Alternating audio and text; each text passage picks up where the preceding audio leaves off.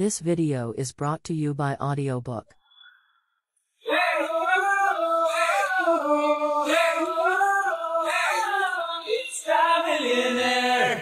Sofia தன் வீட்டுக்கு போய் பார்த்தபோது தன்னுடைய வீட்டில் திருட்டு நடந்து போயிருப்பதற்கான எல்லா அடையாள கூறுகளும் இருந்தன.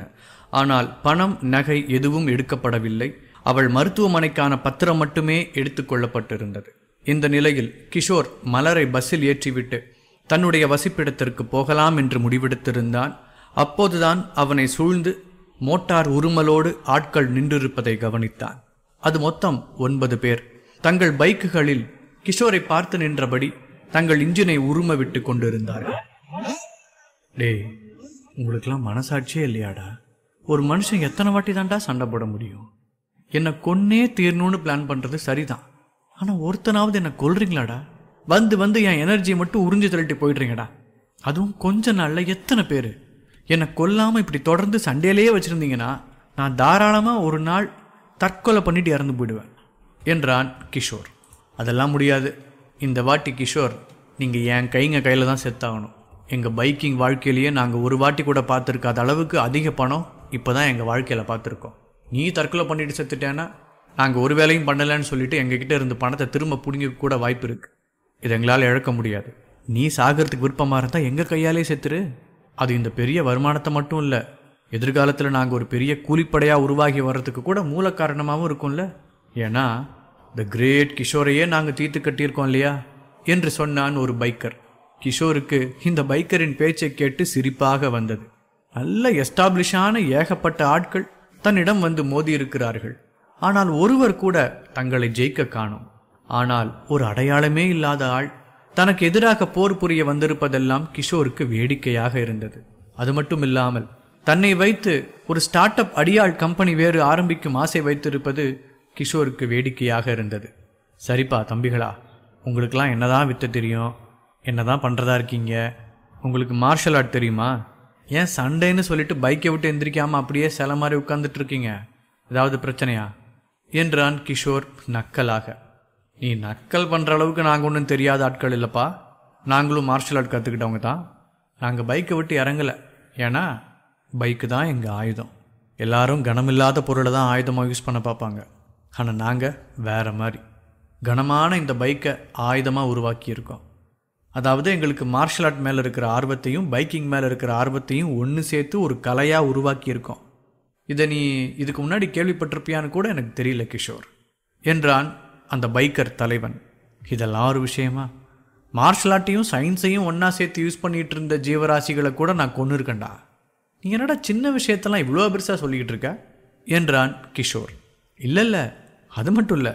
பைக்கை பயன்படுத்துறது என்ன சாதாரண விஷயம் நினச்சிங்களா? அதுவும் சண்டையில் ஒரு வாட்டி எங்கள் கூட சண்டை போட்டு பாருங்கள். எங்கள் ஒவ்வொருத்தர் வசதிக்கு ஏற்ற மாதிரி எல்லா பைக்லேயும் மாடிஃபிகேஷன் கொண்டு வந்திருக்கோம். இதை நீங்கள் வாழ்க்கையிலே பார்த்த எந்த ஒரு ஆயுதம் மாதிரியும் இருக்காது. எங்கள் திறமையை பார்த்து தான் எங்களை டீமன் செக்கில் உங்களை போட்டு தள்ள சொல்லி அனுப்பி வச்சாங்க என்றான் பைக்கர் தலைவன். பரவாயில்லடா, இந்த விஷயத்தில் உங்களை எனக்கு ரொம்ப பிடிச்சிருக்கு. வழக்கமாக யார் எதுக்கு எனக்கு எதிராக ஆள் அனுப்புவானே எனக்கு தெரியாது. ஆனால் பரவாயில்ல, நீங்கள் சொல்லிட்டு வரீங்க பாரு. நீ இவ்வளோ ஓப்பனாக இப்போ டீமன் செக்லேருந்து வந்ததை சொன்னதுனால ஒன்று கேட்குறேன். உங்களை ஏற்பாடு பண்ணி அனுப்பினவ பேர் கீதாஞ்சலி தானே என்றான் கிஷோர். பைக்கர் தலைவன் ஆமா என்று தலையாட்டினார். நினச்சேன், அவளை காப்பாற்றும் போதே நினச்சேன், அவளை மாதிரி ஒரு நன்றி கட்டவை இருக்கவே முடியாது. பரவாயில்ல, உண்மையான நண்பனாக இருக்கிற மாதிரி உண்மையான எதிரியாக இருக்கிறதும் ஒரு கலை தான் என்றான் கிஷோர். சரி, பேச்சு போதும், சண்டை ஆரம்பிக்கலாம் என்றான் பைக்கர் தலைவன். கிஷோர் சரி என்று தன் சண்டை பொசிஷனில் நின்று கொண்டான். அதுவரை காதை அறுக்கும்படி சத்தம் எழுப்பிக் கொண்டிருந்த அந்த பைக் மோட்டார்கள் ஒவ்வொன்றும் இப்போது மிருகம் மாதிரி சத்தம் எழுப்பத் தொடங்கின. அதன் சத்தம் தொடர்ந்து காதை இறைய வைத்துக் கொண்டே இருந்தது. கிஷோர் எந்த திசையாக வேண்டுமானாலும் தாக்குதல் வரலாம் என்று காத்து கொண்டிருந்தான். முதலில் கிஷோரின் வலப்பக்கமும் இடப்பக்கமுமாய் 2 வண்டிகள் வந்தது. அவர்கள் வெட்ட ஏதாவது எடுத்து வருவார்களா என்று கிஷோர் எச்சரிக்கையாக இருந்தான். ஆனால் அவர்கள் எதுவும் செய்யவில்லை. அவர்கள் கிஷோரை வெறுமனே தாக்க வந்தார்கள். ஆனால் ஒரு வினாடியிலேயே அட்டாக் வேறு மாதிரி மாறியது. வண்டி வைத்திருந்த 10 பேரும் கிஷோரை நோக்கி வெறிகொண்டு புறப்பட்டனர். கிஷோரை மையமாக கொண்டு அவர்கள் யாவரும் அவனை சுற்றி வந்தனர். கிஷோர் ஒருத்தரின் தாக்குதலில் கூட அடிபடவில்லை. தப்பித்து தப்பித்து வந்தான். கிஷோருக்கு அந்த சண்டையை நினைவுபடுத்தவில்லை. கிஷோருக்கு வேறொரு வரலாற்று சம்பவம் நினைவுக்கு வந்தது. பூமி தன்னைத்தானே சுற்றி கொண்டு இருக்கிறது என்பதை நிரூபிக்க நடத்தப்பட்ட ஒரு எக்ஸ்பெரிமெண்ட் தான் நினைவுக்கு வந்தது. அதில் ஒரு சுற்றக்கூடிய தன்மையுள்ள ஒரு பெண்டுலத்தை மாட்டி அதை தொங்கவிட்டார்கள். அந்த பெண்டுலம் சுற்றி கொண்டே இருப்பதால் பார்ப்பவர்களுக்கு அது சுற்றுகிறது என்பது போன்ற பிரமை ஏற்படும். ஆனால் அந்த பெண்டுலத்தின் அதிசயம் என்னவென்றால், அது ஒரே இடது வலதுக்குத்தான் போய் வரும். சுற்ற விடுவதால் சுற்றுகிறதே தவிர அது நேர்கோடுதான். அப்போது அந்த பெண்டுலம் என்ன வடிவில் சுற்றுகிறது என்று கீழே வரைந்து பார்த்தால் மையத்தில் இருந்து எழும்பும் ஒரு கோலம் மாதிரி ஒரு வடிவில் சுற்று. ஃபோக்கோ பெண்டுலம் பற்றி கிஷோர் படிக்கும் போது அந்த கோலத்தை கிஷோர் பார்த்திருக்கிறான். கிஷோருக்கு ஏன் இப்போது அது நினைவுக்கு வந்ததென்றால், அந்த பெண்டுலத்தின் பேட்டர்ன் போலதான் இந்த பைக்காரர்கள் கிஷோரை சுற்றி சுற்றி ஒரு டிசைனில் தாக்கினார்கள். கிஷோருக்கு இவர்கள் தாக்குதலை பார்க்க சிரிப்புதான் வந்தது. ஒரு காலை தரையில் நிறுத்திவிட்டு மறு காலை பைக்கில் வைத்து கொண்டு கிஷோரை தாக்க வண்டியை கடும் உடல் உழைப்பு போட்டு திருப்பிக் கொண்டிருந்தார்கள். அதனால் அவர்கள் சக்திதான் வேஸ்ட் ஆனது. ஆயுதங்கள் குட்டியாக இருப்பதற்கு சின்ன லாஜிக் தான். அது பலத்தை வீணாக்காது. மாறாக ஆயுதம் இல்லாமல் இருப்பதை விட திக அளவு ஆற்றலை ஆயுதம் வழி வெளிப்படுத்த முடியும். ஆனால் இந்த கூட்டத்தார் கணக்கும் பைக்கை ஆயுதமாக தேர்வு செய்து கொண்டு தங்களை தாங்களே கஷ்டப்படுத்தி கொண்டிருக்கிறார்கள் என்று கிஷோர் நினைத்தான். அதனால் அவனுக்கு எந்த பிரச்சனையும் இல்லை. சிறு வயதில் கட்டத்துக்குள் குதித்து குதித்து விளையாடியது மாதிரி பைக்குகள் உடலில் படாமல் மாறி மாறி குதிக்க வேண்டியதுதான். பைக்கை வைத்து அவர்களே கஷ்டம் அனுபவித்துக் கொண்டிருந்ததால் கிஷோர் மேற்கொண்டு அவர்களை தாக்கி கஷ்டப்படுத்த விரும்பாமல் இருந்தான். கொஞ்ச நேரத்தில் அந்த சண்டை அதுவாக முடியப் போவது போல தெரிந்தது. தாக்க வந்த எல்லோரும் பைக்கை நிறுத்திவிட்டு மூச்சு வாங்கியபடியே நின்றார்கள். கிஷோருக்கு அடக்க முடியாமல் சிரிப்பு வந்து விட்டது. டேய், நீங்கெல்லாம் பயங்கரமான பலசாலி தாண்டா, ஒத்துக்கிறேன். அதுக்குன்னு நான் கூட பைக்கெல்லாம் தூக்கிட்டு சண்டைக்கு வர மாட்டேன். உங்களுக்கு நீங்களே வேண வச்சுக்கிட்டீங்களாடா. நீங்கள் எல்லாரும் ரொம்ப வீக்காக இருக்கீங்க. இது வரைக்கும் என்னை அடிக்க வந்த ஒருத்தன் கூட அவனே டயர்டாகிலாம் போனதில்லை. நீங்களாம் எப்படா மார்ஷல் ஆர்ட் தெரியுதுன்னு சொல்லலாம். முதல்ல சண்டையில் எனர்ஜியை சேவ் பண்ணி எப்படி யூஸ் பண்ணுறதுன்னு தாண்டா ஒருத்தன் படிக்கணும். அதை விட்டுட்டு எப்படா ஒருத்தங்களால் இவ்வளோ வேஸ்ட்டாக இருக்க முடியும்? பேருக்கு தான் என்னை அட்டாக் பண்ண வந்திருக்கீங்க, ஆனால் நீங்கள் உங்களை தான் அட்டாக் பண்ணிட்டு இருந்திருக்கீங்க. சரி சரி போங்க, உங்களை நான் பார்த்ததையே வாழ்க்கையில் மறந்துடுறேன். முதல்ல இடத்த காலி பண்ணி போங்க என்று கிஷோர் நடையை கட்டினார். கிஷோர் கொஞ்ச தூரம் நடந்து போனதும் அவனுக்கு பின்னால் இருந்து சிரிப்பொலிகள் கேட்டது. அது அவனை தாக்க வந்த அந்த பைக்கர்களின் சிரிப்பு தான். கிஷோர் ஒரு வினாடி ஆச்சரியப்பட்டு அவர்களை திரும்பி பார்த்தான். கிஷோருக்கு வியப்பாக இருந்தது. இந்த சிரிப்பு சிரிக்கும்போது அவர்களுக்கு மூச்சும் வாங்கவில்லை, ஒன்றும் வாங்கவில்லை. ஏதோ ஒன்றை சாதித்து விட்டது மாதிரி சிரித்து கொண்டிருந்தார்கள். என்ன கிஷோர், நாங்கள் ஏன் சிரிச்சிட்டு இருக்கோன்னு பார்க்குறீங்க அதானே? சிரிக்க தோணுச்சு, சிரிக்கிறோம். நாங்கள் வந்தப்போ எங்களை பார்த்து நீங்களா வீக்கான ஆட்கள்னு நினச்சிக்கிட்டீங்க. சரி, அதை அப்படியே மெயின்டைன் பண்ணுவோம்னு சண்டை தெரியாத மாதிரி கொஞ்ச நேரம் நடிச்சு காட்டினா அதையும் நம்பிட்டு வீர நடந்து போயிட்டுருக்கீங்களே. கிஷோர், நீங்கள் எதிரிங்களை இவ்வளோ சீக்கிரம் நம்பிடுவீங்களா என்ன? நாங்கள் இவ்வளோ நேர்மையாக இருந்திருக்க வேண்டியதில்லை போல இருக்க. உங்களை இந்த பைக் எடுத்துகிட்டு வந்தே பின்னாடியே மோதி இருக்கலாம் போல இருக்க. உங்கள் கதை அப்படியே முடிஞ்சு போயிருக்கோம். சரி பரவாயில்ல, ஏதோ எங்கள் நல்ல மனசு. இது வரைக்கும் நீங்கள் பார்த்ததெல்லாம் எங்கள் பலம் இல்லை. இதை கேட்டு உடனே நாங்கள் வேறு ஏதாவது ஆயுதத்தை எடுத்துகிட்டு வந்து உங்களை அட்டாக் பண்ண போகிறோம்லாம் எதிர்பார்க்காதீங்க. அப்படிலாம் ஒன்றும் இல்லை. நாங்கள் எல்லாரும் மாதிரியும் லைட்டான ஆயுதத்தை ஆயுதமாக பயன்படுத்தி பழக்கம் இல்லை. ஏன்னா எல்லாராலையும் அதை தாங்கிக்கிற முடியாது. கனம் கூடுன ஆயுதத்தை யூஸ் பண்ணால் அவங்களுக்கு சக்தி வீணாக ஆரம்பிச்சிடும். அவங்க யாரை வேணா இருக்கட்டும். ஆனால் அதையும் மீறி நாங்கள் அதை ஏன் யூஸ் பண்ணிக்கிட்டு இருக்கோம்னா அந்த பாதிப்பு எங்களுக்கு கிடையாதுன்னு தான். நம்ப முடியல, இப்போ பார்ப்பீங்க என்றான் பைக்கர் தலைவன். அந்த 10 பைக்குகளும் கிஷோர் மீது பாய்ந்து வந்தது. கிஷோருக்கு எந்த பைக்கு தாக்கும், எது நிற்கும் என்று கணிக்கவே இயலவில்லை. ஆனால் சில பைக்குகள் பிரேக் பிடித்தன, சிலது இல்லை. கிஷோரை நெருங்கி வந்து முன்வீலில் வண்டியை நிறுத்தி அப்படியே சுற்றி கிஷோரை பின்வீலால் தாக்கினார்கள். பின்வீல் பொருத்தியிருக்கும் இடத்தில் ஒரு கூர்மையான ஆயுதம் இருந்தது. அது கிழித்தது கிஷோரின் கைகளை. கிஷோர் அப்படியே ஒதுங்கி போய் விழுந்தான். அவனுக்கு நம்ப முடியவில்லை. அந்த வண்டிகளில் இந்த மாதிரி ஆயுத ஏற்பாடுகள் இருப்பதையெல்லாம் கிஷோர் அப்போதுதான் பார்க்கிறார். எதிரிகளை ரொம்ப குறைத்து எடை போட்டு விட்டோம் என்று புரிந்துவிட்டது கிஷோருக்கு. அது மட்டுமில்லாமல் ஒவ்வொரு பைக்கிலும் ஒவ்வொரு ஆயுதம் பொருத்தப்பட்டிருந்தது. பதுங்கி ஓடுவதில் ஒருவித பிரயோஜனமும் இருக்கப் போவதில்லை. எப்படியும் ஒரு இடத்தில் சுற்றி வளைத்து சண்டை போடும்படிதான் ஆகும். கிஷோர் சண்டை போடுவோம் என்று இறங்கிவிட்டார். எல்லா வண்டிகளும் கிஷோரை சூழ்ந்து கொண்டு விட்டன. கிஷோரை வேட்டையாடத் தொடங்கினர். அவர்களுக்கு வெறுமனே கிஷோரை கொல்லையெல்லாம் வேண்டாம், கிஷோரை கொடூரமாக கொல்ல வேண்டும். சில வண்டிகளில் கத்தி போன்ற அமைப்புகள் இருந்தன, சிலதில் கம்பு, சங்கிலி, முள் போன்ற அமைப்புகள். சில கத்திகள் மோட்டாரோடு இணைக்கப்பட்டு இருந்தன. என்ஜின்கள் வண்டியின் வீல்களை மட்டும் இல்லாமல் இந்த கத்திகளையும் சேர்த்துதான் இயக்கின. அது சாதாரண பைக்குகள் இல்லை. அந்த மாதிரி பைக்குகள் இருக்க வாய்ப்பே இல்லை.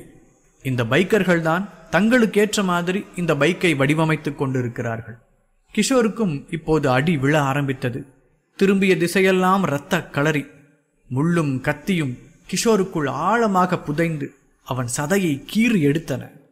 ஒரு கொக்கி மாதிரியான ஆயுதம் கிஷோரை வண்டியோடு சேர்த்து இணைத்து விட்டது. அப்படியே கிஷோரை அது சற்று தூரம் இழுத்து கொண்டு சென்றது. அதிலிருந்து கிஷோரால் கூட தன்னை விலக்கிக் கொள்ள முடியவில்லை. கிஷோரின் காயம் ஒவ்வொன்றும் ஆழமானது. கிஷோர் தாக்க ஒரு இடத்தை குறிவைக்கும் முன்னரே ஏகப்பட்ட திசையில் இருந்து அவன் அடித்து வீழ்த்தப்பட்டான். கிஷோரால் தொடர்ந்து தாங்க முடியாத அளவுக்கு ரணத்தை அனுபவித்துக் கொண்டிருக்க முடியவில்லை. கிஷோரின் காயம் ஆறும் திறன் வேலை செய்ததுதான். இருந்தாலும் அடுத்தடுத்து புரியாத ஆயுதத்தில் இருந்து அடி விழுந்து கொண்டே இருந்தால் என்ன அர்த்தம்? இது எல்லாவற்றையும் விட பைக் இன்ஜினில் மாட்டப்பட்ட ஒரு ஸ்பைரல் வடிவ கம்பி கிஷோரை படுத்தாத பாடே இல்லை. அது கிஷோரின் கால் முட்டியில் பதிந்தது. முட்டியில் ஒரு மருங்கில் இருந்து மறுமருங்கு வெளியே வந்துவிட்டது. கிஷோரால் அவன் காலை அதை விட்டு எடுக்கவே முடியவில்லை. வலி உயிர் போனாலும் பரவாயில்லை என்று அந்த இன்ஜினில் இருந்து அந்த கம்பியை உடைத்தெடுத்து கொண்டான். அந்த கம்பியில் இன்னொரு பிரச்சனை என்னவென்றால், அது வண்டியின் இன்ஜினிலேயே பொருத்தப்பட்டிருந்ததால் கடுமையான வெப்பத்தில் இருந்தது. சுட சுட ஒரு சுழல் ஆணி கிஷோரின் கால் முட்டியில் பாய்ந்திருந்தது. கிஷோரின் காயமாற்றும் சக்தி இப்போது அவனுக்கு எதிராகவே ஒரு வினையாக செயல்பட்டு விடுமோ என்று கிஷோர் பயந்தான்.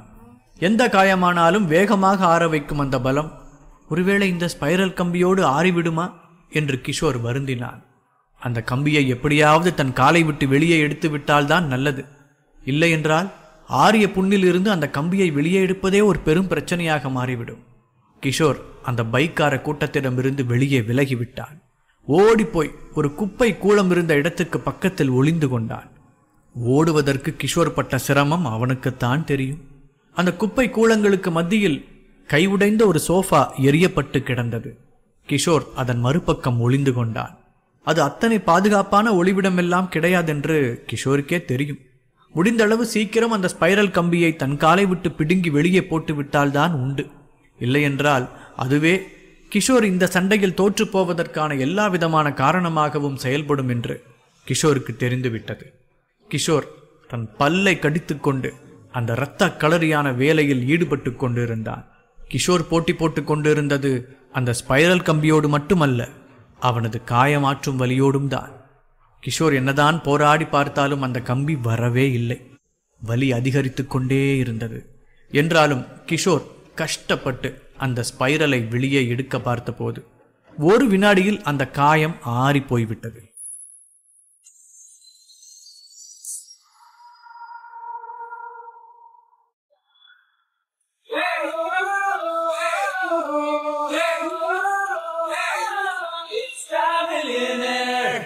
கிஷோரை தாக்குவதற்கு பைக்கை ஆயுதமாக பயன்படுத்தி ஒரு கூட்டம் வந்து சேர்கிறது. கிஷோர் முதலில் அவர்களையெல்லாம் ஒரு எதிரியாக கூட மதிக்கவில்லை. அவர்கள் சண்டை திறனும் அந்த அளவில்தான் இருந்தது. ஆனால் போக போகத்தான் தெரிந்தது அது அவர்கள் ஆடிய நாடகம் என்று. அடுத்ததாக அவர்கள் பண்ணிய தாக்குதல் எல்லாம் கிஷோரை திகைப்புக்குள்ளாக்கியது. இத்தனை வலு உள்ளவர்களையா குறைத்து எடை போட்டோம்? கிஷோரின் முட்டியில் குத்திய ஸ்பைரல் கம்பி வேறு ஆறிவிட்டது. கிஷோருக்கு இதைவிட வலி தரக்கூடிய ஒரு விஷயம் நடக்க வாய்ப்பே இல்லை. ஒரு உலோகத்தோடு சேர்த்து தன்னுடைய உடல் காய மாறியிருக்கிறது. கிட்டத்தட்ட அந்த கம்பியும் உடலோடு சேர்ந்து ஒரு உறுப்பு மாதிரி ஆகிவிட்டது. ஆனால் அவன் உடல் வேறு விதமான உலோகம். அந்த ஸ்பைரல் கம்பி நிஜ உலோகம். அந்த உலோகம் எதிரிகளுக்குத்தான் பிரயோஜனமானதாக இருக்கும். கிஷோரை முட்டியில் இருந்து நீட்டிக்கொண்டிருந்த அந்த 2 கம்பியின் மேலே தாக்கினால் போதும். அது மட்டுமில்லாமல் கிஷோரின் உடலில் சிக்கியிருக்கும் அந்த கம்பியானது கிஷோரின் வேகத்தை பயங்கரமாக குறைக்கக்கூடியது. குத்தியிருப்பது ஸ்பைரல் கம்பி என்பதால் அதை ஒரே இழுப்பில் வெளியே இழுத்துவிட முடியாது. அதை நேராக இழுத்தால் கிஷோரின் முட்டி பகுதியே கழண்டு வெளியேதான் வரும். மோட்டரில் பொருத்தப்பட்டிருந்த அந்த ஸ்பைரல் கம்பி ஒரு ட்ரில்லர் மாதிரி செயல்பட்டு கிஷோரின் காலுக்குள் ஏறிவிட்டது. வேறு வழியில்லை, எடுத்துதான் ஆக வேண்டும். இதற்கென்று அதிக நேரம் எடுத்துக்கொண்டால் அடுத்தடுத்து தோல்விதான் வந்து சேரும். கிஷோர் அந்த கம்பியை இழுக்கவில்லை. அதை சுற்றி தன்னுடைய முட்டியை விட்டு கொஞ்சம் கொஞ்சமாக வெளியே எடுக்க பார்த்தான். அப்படி பண்ணி கொண்டிருக்கும் போதுதான் தெரிந்தது, அந்த கம்பி அவன் தசை பகுதியில் மட்டுமில்லை, எலும்புகளுக்குள்ளும் துளைத்து மாட்டியிருந்தது என்று. கிஷோருக்கு தோன்றிய வலிக்கு அளவே இல்லை. அவன் கொஞ்சம் கொஞ்சமாக அந்த ஸ்பைரல் கம்பியை தள்ளி தள்ளி வெளியே அனுப்பும்போது அவன் தலையில் வின் வின் என்று வெட்டியது. மூட்டு வலியும் தலைவலியும் பயங்கரமாக இருந்தது. கொஞ்சம் கொஞ்சமாக அதை விட்டு விடுபட்டு விடுவான் என்று தோன்றியது. ஆனால் விடுபட முடியவில்லை. வலி தொடர்ந்து ஏறுமுகமாகத்தான் இருந்து கொண்டிருந்தது. கிஷோரால் வலியில் சத்தம் எழுப்பாமல் இருக்க முடியவில்லை. கத்திக்கொண்டேதான் அந்த கம்பியை வெளியே எடுத்தான். அந்த கத்தல்கள் அந்த பைக் சண்டைக்காரர்களுக்கு கூட கேட்டபடிதான் இருந்தது. அவர்கள் கிஷோர் மறைந்திருக்கும் இடத்தை கூட கண்டுபிடித்து விட்டார்கள். கிஷோர் கண்ணில் பட்டுவிடாமல் ஒளிந்திருந்து பார்த்தார்கள். பா, இந்த மனுஷன் ஏன் இவ்வளோ சித்திரவதை அனுபவிக்கிறான்னு தெரியலப்பா. காலில் ஸ்பைரல் குத்திக்கிச்சுன்னா விடுறது தானே, அதையும் இப்படி கஷ்டப்பட்டு உருவி எடுக்கணும். ஹாஸ்பிட்டல் போய் வலி இல்லாமல் உருவி எடுத்துட்டா போச்சு. ஸ்பைரலை உள்ளே வச்சிருந்தாலும் சண்டை போட முடியாது, வெளியெடுத்தாலும் சண்டை போட முடியாது. வலி அப்படி உயிர் போகும். உண்மையிலேயே ஸ்பைரல் வெளியே போனதுக்கப்புறம் ஏகப்பட்ட பிளட் லாஸில் கிஷோர் பயங்கர வீக் ஆகிடுவான். இவ்வளோ சண்டை போட்டிருக்கிற கிஷோருக்கே அது தெரியுமே. ஆனால் இவன் என்ன இதை இவ்வளோ மூர்க்கமாக செஞ்சு பார்த்துக்கிட்டு இருக்கான்? இது கொஞ்சம் கூட சரியில்லை. இப்போவே நாம் கிஷோரை போய் அட்டாக் பண்ண வேண்டிய அவசியம் இல்லை. அவனை நாம் கொல்ல வேண்டான்னு நினைக்கிறேன். அவனாக கொன்னுப்பான். இந்த ஸ்பைரல் கம்பியை வெளியே எடுத்ததும் கிஷோருக்கு இரத்தப்போக்கு அதிகமாகும். தலை கிருன்னு சுத்தம். முன்னாடி சண்டையில் இருந்த கண்ட்ரோலை விட குறைவாக தான் இருக்கும். என்னதான் போராடினாலும் கிஷோர் நம்மளை ஜெயிக்கவே முடியாது. கிஷோரை ஈஸியாக அந்த சந்தர்ப்பத்தை யூஸ் பண்ணி வீழ்த்திடலாம். அப்போ நம்மளை அனுப்புன டீமன் சக்திக்கிட்டேயே நீங்கள் இவ்வளோ கஷ்டப்பட்டு தோக்கடிக்க முடியாத ஒரு ஆளை ஒரே ஒரு சண்டையில் ஈஸியாக வீழ்த்திட்டோம் பார்த்தீங்களான்னு பெருமை பீத்திக்கலாம். அது மூலமாக நம்ம பேசின சம்பளத்தை விட அதிகமாக கேட்டு வாங்கிக்க கூட செய்யலாம். இது நடக்காத கதைலாம் இல்லை, நடக்கக்கூடியது தான். ஏன்னா டீமன் செக்ட்டுக்கு கிஷோருன்ற பேரை கேட்டாலே அவ்வளோ காண்டாகுது. இப்போவே கிஷோரை நம்ம தோக்கடிக்காமல் போனால் அடுத்த அடியாளுக்கு கொடுக்க ஒரு பெரிய அமௌண்ட் ஒதுக்கி தான் வச்சுருப்பாங்க. நாம் இந்த டாஸ்க்கை மட்டும் ஒழுங்காக பண்ணி முடிச்சிட்டோன்னா அந்த பணத்தை நம்மளே வாங்கிக்கலாம் என்று அந்த பைக்கர் கூட்டத்தின் தலைவன் சொல்லிக்கொண்டே இருந்தான். இருந்தாலும் அவன் கூட்டத்தைச் சேர்ந்த மற்ற பலரும் எதற்கு காத்திருக்க வேண்டும், கிஷோரை நேரடியாக போய் தாக்கிவிட வேண்டியது தானே என்ற நினைப்பில்தான் இருந்தார்கள். ஏனென்றால் இவர்களிடம் சண்டையிடும்போது கிஷோரின் முழு பலமும் வெளிப்படவில்லை. கிஷோர் பைக்கை ஆயுதமாக பயன்படுத்துவதை பார்த்து திகைத்து போய்விட்டான் என்பதுதான் நிஜம். அவனால் அது எப்படி செயல்படும் என்று கொஞ்சமும் கணிக்க முடியவில்லை. பைக்குக்கு உண்டான தொழிலை மட்டும் செய்யாமல் அது ஒருத்தர் கையில் ஆயுதமாக இருப்பது கிஷோரை ரொம்ப குழப்பிவிட்டது. அவன் சாதாரண பைக்கை வைத்து என்ன தாக்குதல் நடத்த முடியுமோ அதுதான் வரும் என்று எதிர்பார்த்திருந்தான். ஆனால் அதுதான் கிஷோரை பெரிதாக ஏமாற்றியது. பைக்கை சுழற்றி சுழற்றி அதில் சில சிறப்பு ஆயுதங்களை வைத்து எப்படி தாக்க முடியும் என்று அந்த பைக்கர் கூட்டம் நன்கு அறிந்து வைத்திருந்தது. அவர்கள் தாக்குதல் டெக்னிக் ரீதியாக மட்டுமில்லாமல் ஆய்வு ரீதியாகவும் இருந்தது. பைக்கை ஆயுதமாக பயன்படுத்த சாத்தியமா இல்லையா என்று ஆய்ந்து அதற்கேற்ற விதம் பைக்கை உருவாக்கி கொண்டது அவர்கள் செய்த பெரும் வேலை. இருந்தாலும் பைக்காரர்கள் கிஷோர் திரும்ப தாக்குதலுக்கு தயாராகும் வரை காத்து கிடந்தார்கள். கிஷோர் அந்த ஸ்பைரல் கம்பியை காலில் இருந்து உருவி எடுக்கப்பட்ட பாடை பார்த்து அவர்களுக்கே தலைவலி உண்டானது. ஒரு மனிதன் எப்படி தனக்குத்தானே இப்படியான ஒரு தண்டனையை உருவாக்கி கொள்ள முடியும் என்று அவர்கள் திகைத்து போய் பார்த்தார்கள். கிஷோர் பல சுற்றுகள் சுற்றி அந்த ஸ்பைரல் கம்பியை தன் கால்களை விட்டு வெளியேற்றி விட்டான். அந்த கம்பியில் இரத்தம் படிந்தபடி இருந்தது. அது மட்டுமில்லாமல் கிஷோர் அந்த கம்பியை வெளியே திருகி திருகி எடுக்க எடுக்க இரத்தம் கொட்டிக்கொண்டே இருந்தது. ஒரு கட்டத்தில் கிஷோருக்கு கால் சுளுக்கு பிடித்த மாதிரி ஒரு பிரம்மை தோன்றிவிட்டது. அது அந்த வலியால் உருவானது. கால் மரத்தது போல சில நேரம் நடித்தது. ஆனால் கம்பியை தொட்டால் பெரும் வலி கிளம்பியது. யாராவது இந்த நிலையில் கிஷோரை அடித்தாலே அவன் செத்துவிடும் நிலையில் இருந்தான். அந்த கம்பியை தொட்டாலே கிஷோரின் உயிர் அவனை விட்டு பிரிந்து போய்விடும். பா, இப்படி அவனே சித்திரவதை பண்ணி கொண்டுக்கிறதுக்கு ஈஸியாக செத்து போயிடலாம். எதுக்கு இந்த மாதிரி வலியை தாங்கிட்டு ஒருத்தன் உயிர் வாழணும்னு நினைக்கிறான்? நானெல்லாம் படுற அடிக்கு பதிலாக செத்து போகிறதே மேல்னு வாழ்க்கையோட முடிவை டக்குன்னு தேடிப்பம்பா. கிஷோர் பாவம் என்றான் ஒரு பைக் ஓட்டுநர். அதை கேட்டு அவன் இதர கூட்டாளிகள் சிரித்தார்கள். சும்மா சிரித்தார்களே தவிர கிஷோர் படும் பாட்டை பார்க்கவே அவர்கள் கண்களும் சிவந்ததுதான் நிஜம். அவர்களால் பார்க்க கூட முடியவில்லை. ஸ்பைரல் கம்பி பாதி வெளியே வந்துவிட்ட போது கிஷோருக்கு இரத்த போக்கு அதிகரித்தது. கம்பி குத்திய அந்த கால் ஜடம் மாதிரி செயல்படவே முடியாமல் இருந்தது. இன்னும் சில இன்ச்சுகள் தான் அந்த ஸ்பைரலை கழட்டி வெளியே எரிந்து விடலாம். கிஷோர் தன் சட்டையை கழட்டினான். அதை முறுக்கி தன் வாயில் வைத்து கடித்து கொண்டான். அப்படியே அந்த ஸ்பைரலை சுழட்டி ஒரே சுற்றாக வெளியே எடுத்து விட்டான். இந்த பைக்கார கும்பல் தாங்கள் ஒளிந்திருந்து பார்ப்பதை கூட மறந்து கிஷோருக்கு கைதட்டினர். கிஷோர் அதிர்ச்சியாகி அவர்களை பார்த்தான். ஆனால் அவனுக்கு எல்லா காட்சிகளும் நெளிநெளியாகத்தான் தெரிந்தது. அவனால் எதையும் சரியாக கேட்க முடியவில்லை. அவனுக்கு கேட்பதும் பார்ப்பதும் தெளிவில்லாமல் மங்கி போய் பாதி பாதியாகவும் இரண்டாகவும் தான் நடனமாடின. கிஷோர் குழப்பத்தோடு பார்வையை கூர்ந்து செலுத்தினான். ஒன்றே ஒன்று மட்டும் அவனுக்கு கேட்டது. ஒன்றும் பயப்பட வேண்டாம் கிஷோர், இந்த நிலைமையில உன்னை அட்டாக் பண்ண மாட்டோம். நீ கொஞ்ச நேரம் ரெஸ்ட் எடுத்துக்க, நாங்கள் உன்னை அப்புறமா வந்து அட்டாக் பண்ணுறோம் என்றான் பைக்கர் தலைவன். கிஷோருக்கு அதுவே பெரும் நிம்மதியை தருவதாக இருந்தது. கிஷோர் அப்படியே மயங்கி விழுந்தவன் தான். ஒரு அரை மணி நேரத்தில் அவன் எழுந்தான். எழுந்தது ஏதோ பாறாங்கல் வெடித்த சத்தத்தை கேட்டு எழுந்து வருவது மாதிரி இருந்தது. குழப்பத்தோடு அவன் சூழ்ந்திருந்த பைக்காரர்களை பார்த்தான். அதில் ஒருத்தன் கிஷோர் எழுந்து வரும் முன்னால் அவன் காலை கூர்ந்து பார்த்து கொண்டிருந்தான். அவன் கிஷோர் எழுந்த வேகத்தில் பாய்ந்து போய் தூர விழுந்து விட்டான். அவனுக்கு என்ன திகைப்பென்றால், கிஷோரின் காலில் கம்பியை கழட்டி எடுத்ததும் இரத்த ஓட்டம் அதிகரித்திருந்தது.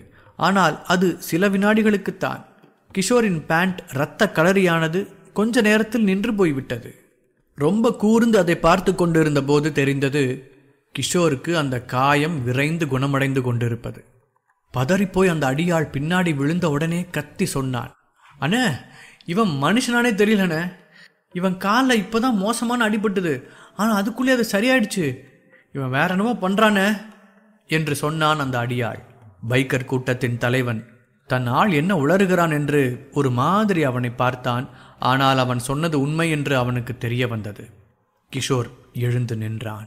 அவனது எந்த காலில் ஸ்பைரல் குத்தி ஏறி இருந்ததோ, எந்த காலில் பயங்கரமான இரத்தப்போக்கு நடந்ததோ, அதே காலில் கிஷோர் எழுந்து நின்றான்.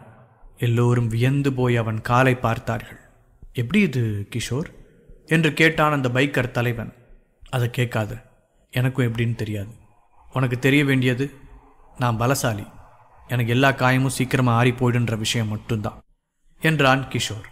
பைக்கர்கள் எல்லோரும் கோவப்படுவதா இல்லை பயப்படுவதா என்று தெரியாமல் விழித்தார்கள். கிஷோரை தீர்த்தே ஆக வேண்டும் என்று தோன்றியது அவர்களுக்கு. அவரவர் பைக்கில் ஏறிக்கொண்டார்கள். ஓஹோ, அப்படியா கிஷோர்? அப்போ உனக்கு காயம் குணமாகட்டும்னு சத்தியமாக நாங்கள் நேரம் கொடுத்துருக்க மாட்டோம். நீ வழியில் கிடந்து அவஸ்தப்படுறதை பார்த்து ஒரு செகண்ட் நீயும் எங்களை மாதிரி சாதாரண மனுஷன்தான்னு தப்பு கணக்கு போட்டுட்டோம். அது எங்கள் தப்பு தான் தலைவா, எங்கள் தப்பு தான். உன் உடம்புல எத்தனை வாட்டி தான் காயம் ஆறிக்கிட்டே இருக்கும்? காயம் ஆடுற வேகத்தை விட அடுத்தடுத்து வேகமாக உன் மேலே அட்டாக் விழுந்துக்கிட்டே இருந்தா எப்படி சமாளிப்ப? எப்படி உன்னால் சாகாமல் இருக்க முடியும்? இனி நீ படப்போகிற ஒவ்வொரு அடியும் ரணக்கொடூரமாக இருக்கும் கிஷோர். நீ என்ன சக்தியோடு இருந்தாலும் சரி, எங்களை நீ ஜெயிக்கவே முடியாது என்றான் பைக்கர் தலைவன். கிஷோர் தன்னுடைய சண்டை பொசிஷனில் நின்று கொண்டான். அவன் தன் இரு கைகளையும் முறுக்கினான். திரும்பவும் அந்த 10 பைக்கர்களும் முறுக்கி கொண்டு கிஷோர் மேலே பாய்ந்தார்கள். அதில் முக்கியமான அந்த பைக்கர் தலைவன் கிஷோர் மேலே பாய்ந்தான். கிஷோர் அவனை தாக்க எட்டி உதைக்க பறந்தான். ஆனால் அப்போது கிஷோர் எதிர்பார்க்காத ஒன்று நடந்தது. அந்த பைக்கின் உறுப்புகள் விரிந்தன. விரிந்து வட்ட வடிவத்தில் ஆனது. ஒரு வட்டமான பொருள் மேல் ஒரு ஆள் அமர்ந்து ஓட்டுவது போல இருந்தது திடீரென பார்க்க. அதுதான் நிஜமும் கூட. அந்த வட்டமான துளைக்குள் கிஷோர் புகுந்து கொண்டு மறுபக்கம் வெளியே வந்து விட்டான்.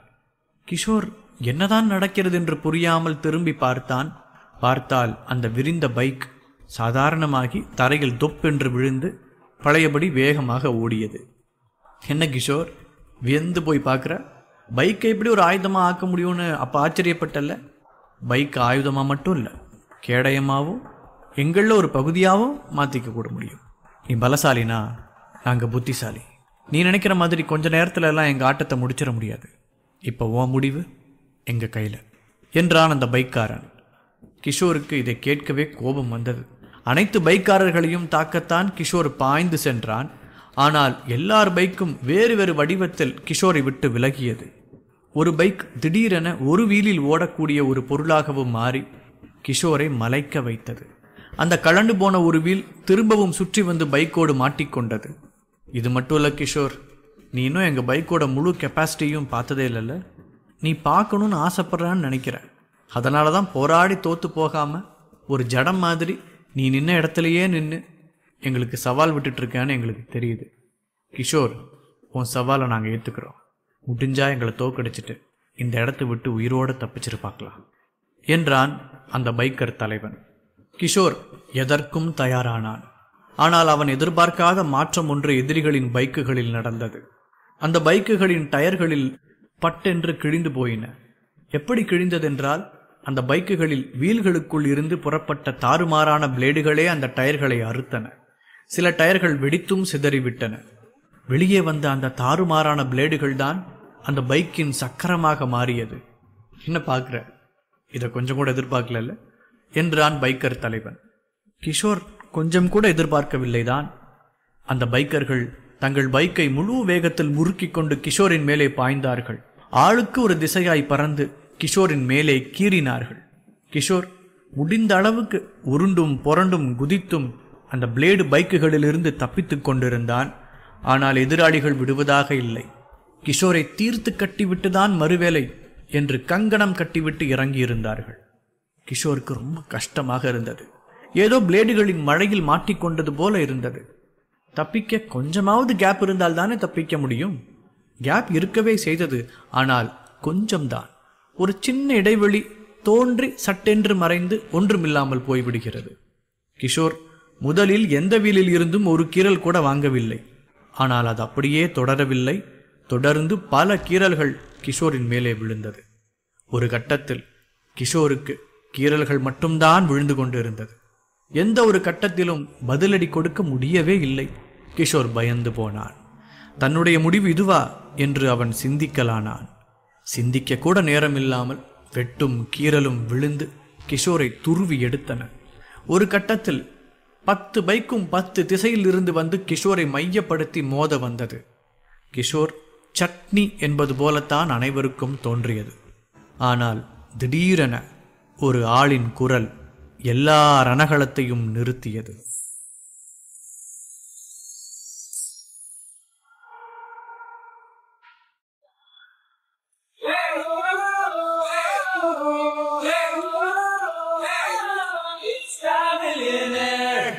கிஷோர் பைக்கர் அடியாட்களின் கடுமையான தாக்குதலால் சித்திரவதை அனுபவித்தான். அவன் காலில் சிக்கியிருந்த ஸ்பைரல் கம்பியை வெளியே எடுத்து போட அவன் பட்ட பாடு ஆண்டவனுக்குத்தான் தெரியும். ஆனால் அதை எடுத்துவிட்டதுமே எல்லாம் ஆட்டம் முடிந்துவிடவில்லை. எதிராளிகள் வந்து குவிய தொடங்கிவிட்டனர். கிஷோர் தாக்கு பிடிக்க முடியாத ஒரு நேரத்தில் யாரோ ஒருவரின் சத்தம் கேட்டு அந்த சண்டை நின்று போனது. கிஷோருக்கு அது பழக்கமான குரல்தான். ஆனால் அதை இத்தனை கோபமாக ஒருபோதும் கேட்டதில்லை. பைக்கர்கள் திரும்பி அந்த குரலுக்கு சொந்தமானவனை பார்த்தார்கள். அவர்களுக்கு அடையாளம் தெரியவில்லை. கிஷோருக்கு மட்டும்தான் தெரிந்தது. அது தாமஸ். தாமஸ் அந்த பைக் அட்டூழியக்காரர்களை நோக்கி நடந்து வந்தான். அதற்குள்ளாக அந்த பைக் கூட்டத்தார் யார் வருவது என்று கேட்டு தெரிந்து கொண்டார்கள். பழைய ரம்பிள் ஃபிஷ் கூட்டத்தை சேர்ந்தவனும் வீரனுமான தாமஸ் தான் அது என்று அவர்களுக்கு தெரிந்தது. ஆனால் பைக்கர்கள் ஆச்சரியத்தில் ஆழ்ந்தார்கள். அவர்களுக்கு தெரிந்து தாமஸ் என்ற ஆள் இப்போது வீல் சேரில் தானே கிடக்க வேண்டும். இந்த ஆள் எப்படி இத்தனை மிடுக்கோடு நடமாடுகிறான்?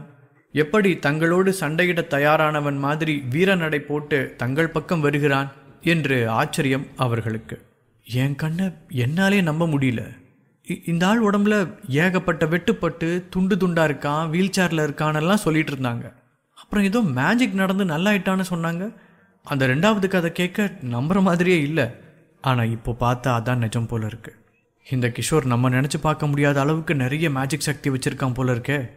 அவன் பண்ணுறதெல்லாம் என்ன ஏதுன்னு சுத்தமாக புரியல. கிஷோர் தான் அவன் சக்தியை வச்சு இவனை காப்பாற்றியிருக்கணும். ஆனால் அப்படிப்பட்ட கிஷோர் தான் நம்மக்கிட்ட டம்மியாக இருக்கானே. இப்போ ஆளாக கிஷோரை முடிக்கிறதா இவனை முடிக்கிறதான்னு தெரியல என்றான் அந்த பைக்கர் கூட்டத்தின் தலைவன். பைக்கர் தலைவன் பக்கத்தில் அணுகி வந்த தாமஸிடம் பேசத் தொடங்கினான். வாங்க தாமஸ், மறுபிறவி எடுத்து திரும்ப வந்திருக்கீங்க போல இருக்கு. கிஷோரை முடிக்க எங்களை கீதாஞ்சலி அனுப்பி வச்சாங்க. ஆனால் அனுப்பி வச்சப்பவே சொல்லி தான் விட்டாங்க, கிஷோரை ஒருவேளை தோக்கடிக்கிற மாதிரி ஒரு சந்தர்ப்பம் அமைஞ்சா அது ஈஸியாக இருக்காதுன்னு. கிஷோரை பார்க்குறதுக்கு தாமஸ்னு ஒரு ஆள் வருவான்னு. நான் வேற யாரோ தாமஸ் போலன்னு நினச்சிக்கிட்டு இருந்தேன். நீங்கள் தான் வீல் சேர்லேயே முடங்கி கிடப்பீங்களே, அதனால் நான் அதை நம்பவே இல்லை. ஆனால் இப்போ நேரில் பார்த்தா தான் தெரியுது, நீங்கள் விஸ்வரூபம் எடுத்து வந்திருக்கீங்க. பரவாயில்ல, உங்களை பற்றி சொல்லி கேட்குறதுக்கு எல்லா விஷயமும் நம்ப முடியாத மாதிரி தான் இருக்குது. ஆனால் நேரில் பார்க்கும்போது அதெல்லாம் நிஜந்தானோன்னு தோணும். இருந்தாலும் நீங்கள் அந்த காலத்து ஆள், நாங்கள் இந்த காலத்தை சேர்ந்தவங்க, இந்த காலத்து டெக்னாலஜியையும் சேர்த்து சண்டை போடுறவங்க. நீங்களாம் எங்கள் கூட சண்டை போட்டால் தாங்குவீங்களான்னு எனக்கு ஐடியா இல்லை. ஸோ ஒழுங்காக இடத்த காலி பண்ணிவிட்டு போயிட்டே இருங்க. கிஷோர் எங்களோட இறை, அவனை கொன்று தூக்கி போட்டுட்டு சொல்கிறோம். அப்போ அவன் பாடியை தூக்கிட்டு போக மட்டும் வந்தால் போதும் என்றான் பைக்கர்களின் தலைவன். தம்பி, நீ என்னை பற்றி கேள்விப்பட்டிருக்கிறதுல சந்தோஷம். ஆனால் நீ பேசுகிறதுலையே உன்னோட அனுபவமின்மை தெரியுது. மொதல் விஷயம், உங்களை மாதிரி எத்தனை பேர் சேர்ந்தாலும் கிஷோரை ஜெயிக்க முடியாது. அவனை கொன்று புதைச்சா கூட கல்லறையிலேருந்து வெளியே வருவான். ரெண்டாவது, என்னை தாத்தா ஜென்ரேஷன் ஆளுன்னு தப்பு கணக்கு போடுறதும் மிகப்பெரிய தப்பு. நீங்களா விலகி வழிவிடுங்க, நான் கிஷோரை கூட்டிகிட்டு இந்த இடத்த விட்டுட்டு போயிடுறேன். இல்லை வம்பு தான் வேணும்னா என் சுயரூபத்தை காட்ட வேண்டியிருக்கும் என்றார் தாமஸ். உடனே அந்த பைக்கர் கூட்ட தலைவன் பயந்த மாதிரி பாவனை காட்டினான். ஐயோ, என்னை மன்னிச்சிருங்க சார், நாங்கள் தெரியாமல் தப்பு பண்ணிட்டோம். நீங்கள் எங்களை அடிக்க தேவையில்லை. நீங்கள் பேசினதே எங்களுக்கு அங்கங்கே எலும்பு ஃப்ராக்சர் ஆன மாதிரி இருக்குது. உங்களை இந்த மாதிரி மரியாதை குறைவாக நடத்துனதுக்கு மன்னிக்கணும். கிஷோர் இனி உங்கள் சொத்து, அவனை நீங்கள் தாராளமாக கூட்டிகிட்டு போகலாம் என்று விட்டு விலகி நின்று விட்டது அந்த பைக்கர் கூட்டம். ஆனால் அது விளையாட்டுக்குத்தான் என்று தாமஸுக்கும் தெரியும். ஆனாலும் தாமஸ் அதை தாண்டிதான் போனான். ஆனால் உடனேயே அந்த பைக்குகள் எல்லாம் வந்து தாமஸை வட்டமடிக்க தொடங்கியது. ஓஹோ, எங்களெல்லாம் பார்க்க உனக்கு அவ்வளோ இழிச்சவத்தனமாக தோணுதில்ல? அப்படியே அழகாக கிராஸ் பண்ணிவிட்டு நீ பாட்டுக்கு போயிட்டே இருக்கியே. சார், அதெல்லாம் இங்கே நடக்காது. உனக்கு கிஷோர் வேணும்னா அவன் இங்கே கிடைக்க மாட்டான். அவனை நாங்கள் இன்னும் கொஞ்சம் நேரத்தில் மேலோகத்துக்கு அனுப்பி வைப்போம். நீ வேணும்னா அவன் பின்னாடியே போ. வீல் சேரில் கிடப்பான்னு நினச்சவன் எழுந்து நடக்கிறான்னு தெரிஞ்சதுமே எனக்கு பெருமையாக இருந்தது. அதனால் பரிதாபம் பார்த்து விடுறோம். நீ கிஷோர் இப்படியே விட்டுட்டு போனேன்னா உன் கை காலோட சந்தோஷமாக வாழ்ந்துட்டு போயிடலாம். இல்லை கிஷோர் தான் வேணும்னு குழந்த மாதிரி அடம் பிடிச்சானா அவன் உடம்புல உள்ள ஒவ்வொரு பாகமும் கலண்டு தனித்தனியாக போயிடும். இந்த வாட்டி உன்னை காப்பாற்ற யாரும் வரமாட்டாங்க. உடம்பு மட்டும்தான் பாக்கி இருக்கும். அடுத்து பிச்சை எடுத்து தான் பிழைக்க வேண்டியிருக்கும், பார்த்துக்க என்று சொன்னான் அந்த பைக்கர் தலைவன். அவர்களெல்லாம் ஒரு பொருட்டாகவே தெரியவில்லை தாமஸுக்கு கிஷோர் மட்டும்தான் வேண்டும். கிஷோரை காப்பாற்றி விட்டுதான் மறுவேளை. அதற்கு குறுக்கீடாக இருக்கும் இவர்களை முடித்து விட வேண்டும் என்று தீர்மானித்தார். கொஞ்ச நேரம் ஒரே இடத்தில் நின்றுவிட்டு யோசித்து கொண்டிருந்தார் தாமஸ். பட்டென்று கண்ணை திறந்தார். அதன் பிறகு யோசிக்கவே காணும். சூழ்ந்து வண்டி ஓட்டி கொண்டிருந்த ஆட்களில் பக்கமாக வந்த 2 பேரை மட்டும் 2 கையால் பிடித்து கொண்டார். வண்டிகள் 2ம் சுழண்டு கொண்டிருந்ததால் தாமஸும் சுழல வேண்டியிருந்தது. காலை 2 வண்டியிலும் வைத்து ஏறி நின்றார். வண்டி சுழண்டு ஓடியது.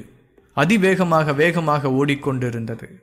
பைக்கர் தலைவன் தாமஸுக்குத்தான் ஆபத்து நடக்கிறது என்று நினைத்து கொண்டு சிரித்தான். ஆஹா, இந்த கிழவன் 2 பைக்கு நடுவில் கத்தியில தான் அறப்பட்டு சாவணுமா இந்த வயசுல என்று சிரித்து கொண்டான். ஆனால் நடந்தது வேறு. சுழண்டு கொண்டே இருந்த பைக்குகள் திடீரென தெரித்து ஆளுக்கு ஒரு திசையாக படு வேகத்தில் போனது. அதை பார்க்க ஆச்சரியமாக இருந்தது. பைக்கை ஓட்டி கொண்டிருந்த 2 பேரும் போய் ஒரு மூலையில் இடித்து கொண்டு விழுந்தார்கள். அவர்கள் இருவரின் உடலிலும் இரத்த காயம். அது எப்படி வந்தது என்று தெரியவே இல்லை யாருக்கும். 2 பைக்கிலும் பொருத்தி இருந்த இரும்பு ஆயுதங்களையும் அவர்களுக்கு எதிரான ஒரு பொருளாகவே மாற்றி அது மூலமாகவே அவர்களை கொன்று தீர்த்து விட்டார் தாமஸ். இதை சுத்தமாக நம்ப முடியவில்லை பைக்கர் தலைவனால். கிஷோர் இத்தனைக்கும் இளம்பருவத்தில் இருக்கிறான். அவனாலேயே இந்த தாக்குதலை சமாளிக்க முடியவில்லை. ஆனால் இந்த கிழவன் எப்படி இதை செய்தான் என்று அவனுக்கு தாங்க முடியாத ஆச்சரியம். அந்த பைக்கர் கூட்டத்தின் கவனம் முழுக்கவும் திசை திரும்பி இப்போது முழுக்க தாமஸ் மேலே விழுந்தது. எல்லோரும் தாமஸை மாறி மாறி சுழண்டு வர தொடங்கினர். அப்போது தாமஸின் வேகத்தை பார்த்து அவர்களுக்கு திகைப்பாக இருந்தது. கிஷோருக்கு திரும்பவும் தாமஸ் தரமாக சண்டை போடுவதை பார்த்து சந்தோஷமாக இருந்தது. இளம்பருவத்தில் தன்னளவுக்கு வலிமையோடு ஒருத்தன் இருந்தால்தான் வயதான போதும் இந்த மாதிரி சண்டை போட முடியும் என்று அவன் புரிந்து கொண்டான். ஒருவேளை தாமஸுக்கு இளம்பருவத்தின் போது தன்னை விட அதிக பலம் இருந்திருக்க வேண்டும் என்றுதான் கிஷோருக்கு தோன்றியது. அது உண்மையாக இருக்கத்தான் வாய்ப்பு அதிகம் இருந்தது. ஏனென்றால் கிஷோருக்கு என்னதான் இருந்தாலும் ஹீலிங் சக்தி இருக்கிறது. கிஷோர் என்னதான் சாவடிப்பட்டு சோர்ந்து போய் கிடந்தாலும் அவன் காயங்கள் எல்லாம் ஒரு முயற்சியும் இல்லாமல் தானாக சரியாகி அவன் வசம் வந்துவிடும். ஆனால் அந்த குணமடையும் சக்தி இல்லாத தாமஸ் இத்தனை காலம் கடந்து வந்திருப்பது பெரிய விஷயம். அவர் தொடர்ந்து தனது சக்தியை சரியாக பயன்படுத்தி இருக்கிறார். அவர் குடும்பம் அழியும் வரை அவர் மேல் யாரையும் தாக்கவிட்டதே இல்லை. ஒரு இரும்பு மனிதராகத்தான் வாழ்ந்திருக்கிறார். தாமஸின் அடிதடி சிறப்பாக இருந்தது. உலோக வீலோடு வந்தவர்கள் எல்லாம் திகைத்து போனார்கள். பைக்கர்கள் பைக்கை தனது ஆயுதமாக கொண்டிருந்ததால் தைரியமாக போராடினார்கள். ஆனால் அந்த பைக்குகளை அவர்களுக்கே எதிரான ஆயுதமாக தாமஸ் திரும்ப பயன்படுத்தியதால் அவர்களே திகைத்து போனார்கள். ஒரு 5 நிமிடத்தில் அந்த பைக்கர் கூட்டத்தில் மிச்சமாக 5 பேர் மட்டுமே உயிரோடு இருந்தார்கள். பைக்கர் தலைவனால் அவன் கண்களையே நம்ப முடியவில்லை. அட தாமஸ் சார், உங்களை குறைச்சி எடை போட்டது ரொம்ப தப்பா போச்சு. கீதாஞ்சலி சொன்னாங்க உங்ககிட்ட கொஞ்சம் ஜாக்கிரதையா இருக்க சொல்லி. ஆனால் இந்த அளவுக்கு ஆகும்னு நான் நினைக்கல. நான் என் சொந்த பசங்களை மாதிரி நினச்சி என்னோட எல்லா வித்தையும் கற்றுக் கொடுத்த 5 பேரை என் கண்ணு முன்னாடியே கொண்டுட்டிங்களே. இவங்களை வச்சு நான் ஒரு பெரிய அடியாள் கூட்டத்தையே உருவாக்கலான் இருந்தேன். ஒவ்வொருத்தர் கீழையும் 10 பேர், அவங்களுக்கு கீழே 100 பேருன்னு மல்டிப்ளை பண்ணி இந்த ஊருக்கு மேலேயே படையெடுத்து எல்லா ரவுடிங்களையும் ஒழிச்சு கட்டிட்டு நான் மட்டும் சுயாட்சி பண்ணிட்டு இருக்கலான்னு பார்த்தேன். சரியான டைம்ல வந்து என் கனவுல மண்ணள்ளி போட்டுட்டீங்க. நான் உங்களை ஏதாவது பண்ணியே ஆகணும் என்றான் பைக்கர் தலைவன். ஆனதை பண்ணிக்க என்று திரும்பவும் களத்தில் இறங்கி வீரமாக நின்றான் தாமஸ். கிஷோருக்கு இந்த சண்டை போகும் போக்கு பிடித்திருந்தது. நல்லது கைகூடி வர தொடங்கிவிட்டது என்று நினைத்து கொண்டான். தன் உடலில் பொருந்தியிருந்த அந்த ஸ்பைரலை பிடுங்கி எறிந்த பிறகும் கிஷோருக்கு எலும்புக்கு நடுவில் ஒரு உறுத்தல் இருந்தது. அந்த சுழலும் கம்பிகள் எலும்பை துளைத்து கொண்டு போனது அவனுக்கு கஷ்டமாக இருந்தது. அந்த எலும்புக்குள் இன்னும் ஏதோ சிக்கிக்கொண்டே இருப்பது மாதிரியான பிரம்மை தோன்றியது. ஆனால் அது இல்லை. அது கொஞ்ச நேரத்தில் சரியாகிவிடும் என்று கிஷோரே நினைத்தான். எரியும் சூரியனை அண்ணாந்து பார்த்தபடி கிஷோர் வீழ்ந்து கிடந்தான் வானத்தை நோக்கி. கொஞ்ச நேரம் தாமஸின் மேல் பாரத்தை போட்டுவிட்டு ஓய்வில் மூழ்கியாக வேண்டிய கட்டாயம் அவனுக்கு இருந்தது. அப்படி ஒரு ஓய்வில் இருந்தால்தான் இந்த காயம் மாறும். கிஷோர் முழுக்க முழுக்க உறக்க நிலைக்கு போனான். பட்டென்று விழித்து பார்த்தான். இன்னும் அந்த 5 பேர் தாமஸை தாக்கிக் கொண்டுதான் இருந்தார்கள். தாமஸின் உடலில் இரத்தம் இருந்தது. ஆனால் அது அவன் இரத்தம் இல்லை, எதிராளிகளின் இரத்தம் என்று புரிய வந்தது. என்னதான் பைக்கிலேயே ஆயுதத்தை செட் செய்து தாக்க வந்தாலும் தாமஸ் கவனமாக அதை எதிராளிகள் மேலே திருப்பி விட்டு விடுகிறான். அவனை எந்த அளவுக்கு கொடூரமாக தாக்க முயன்றாலும் அந்த கொடூரம் எதிரிகள் மேலேதான் விழுகிறது. இதில் ஒரு பைக்கர் வேறு அறிவே இல்லாமல் ஒரு உலோக முள் சாட்டையை தாமஸ் மேலே வீசினார். தாமஸ் அந்த இரும்பையெல்லாம் பார்த்து கொஞ்சம் கூட பயப்படவில்லை. அதை அப்படியே பிடித்து தன்வசம் இழுத்து கொண்டான். இப்போது அது அவனுடைய ஆயுதமாக ஆகிவிட்டது. அந்த உலோக முள் சாட்டையை கொண்டு பைக்கர்களை தாறுமாறாக அடித்து தீர்த்து கொண்டிருந்தான் தாமஸ். அவர்கள் உடலில் இருந்த இரத்தம்தான் அவன் சட்டையில் இப்போது ஈரம் குறையாமல் சிவந்து கிடந்தது. அவனை சூழ்ந்து கொண்டிருந்த பைக் அனைத்தும் பட்டென்று ஒரே நேரத்தில் நிறுத்தப்பட்டது. கிஷோர் அப்போதுதான் கவனித்தான், பைக்குகளும் பயங்கரமாக சேதமடைந்திருந்தது. 5 பைக்குகளிலும் இருந்து பல்வேறு பாகங்கள் காணாமல் போயிருந்தது. தாமஸுக்கு எதிரில் 5 பைக்கர்கள் வந்து நின்றார்கள். என்ன கிழவா, எங்க பைக்கெல்லாம் சேதப்படுத்திட்டா எங்களை தோக்கடிச்சிடலாம் நினைப்பா? அதான் நடக்காது. நாங்க ஒன்றை தீத்து கட்டிட்டு தான் மறுவேளை பார்க்கறதா இருக்கோம். ஓ ஆட்டம் இத்தோட முடிஞ்சு போச்சு. பைக்கோட வந்தப்பவே எங்க 5 பேரை வச்சு விளாசுனில்ல. இப்ப நாங்க 5 பேர் எங்க ஆயுதத்தை விட்டுட்டு வந்திருக்கோம். வா இப்ப சண்டை போட்டு ஜெய் என்று சண்டைக்காரன் பொசிஷனில் நின்று கொண்டான் பைக்கர்களின் தலைவன். அவனுக்கு தன் கூட்டத்தவரே எந்த அளவுக்கு காயப்பட்டிருக்கிறார்கள் என்று தெரியவில்லை. அந்த பைக் கூட்டத்தின் விதிமுறை தலைவன் என்ன சொன்னாலும் அதை அப்படியே செய்வதுதான். அதனால் அவர் பேச்சை தட்டாமல் அப்படியே தங்கள் பலத்தை ஏற்றிக்கொண்டு முறுக்கியபடி நின்று கொண்டார்கள்.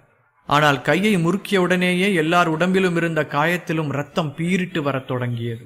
ஒருத்தன் தாக்க முன்னோக்கி பாய்ந்தான். ஆனால் அவன் அடுத்த அடி எடுத்து வைக்கும் போதே தரையில் தொப்பென்று விழுந்து விட்டான்.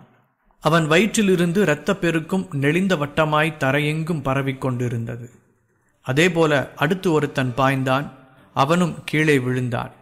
அடுத்து ஒருத்தன். ஒவ்வொரு ஆட்களும் கீழே விழுந்து தங்கள் இரத்தத்தை பெருகவிட்டதுதான் மிச்சம். அவர்கள் இதயம் துடித்து முடித்து மேலே துடிக்கவிட இரத்தம் இல்லாமல் அவர்கள் ஒன்றாக இறந்து கிடந்தார்கள். அதை பார்க்க பயங்கரமாக இருந்தது. ஒரு வினாடி பைக்கர்களின் தலைவனுக்கு என்ன நடந்ததென்றே புரியவில்லை. என்ன பார்க்குற? எப்பவும் தலைவனை கடைசியில் தான் நேருக்கு நேரம் சந்திக்கணும். என்னை சுற்றி அத்தனை பைக் ஓட்டிகிட்டு இருந்தப்ப நான் ஒன்றை மட்டும்தான் தாக்கலை. அது இந்த சந்தர்ப்பத்துக்கு தான். அதெல்லாம் உன்னை தற்செயலாக தப்பிக்க விட்டது கிடையாது. அதே மாதிரி உன் மேலே அடி விழலன்னு உடனே உன் கூட்டாளிங்க மேலேயும் விழலன்னு நினச்சிக்கிட்டு வந்தது உன்னோட தப்பு. அவங்க மேலே தரமான அடி விழுந்திருக்கு. இவங்கெல்லாம் செத்து போயிட்டாங்கடா. நீ ஆசைப்பட்ட மாதிரிலாம் உன்னால் படையை உருவாக்கிட்டு இருக்க முடியாது. அதுக்கு அட்லீஸ்ட் நீயாவது உயிரோடு இருக்கணுமே என்றான் தாமஸ். தாமஸின் பேச்சை கேட்டு கடும் கோபத்தோடு பொங்கி எழுந்தான் பைக்கர்களின் தலைவன்.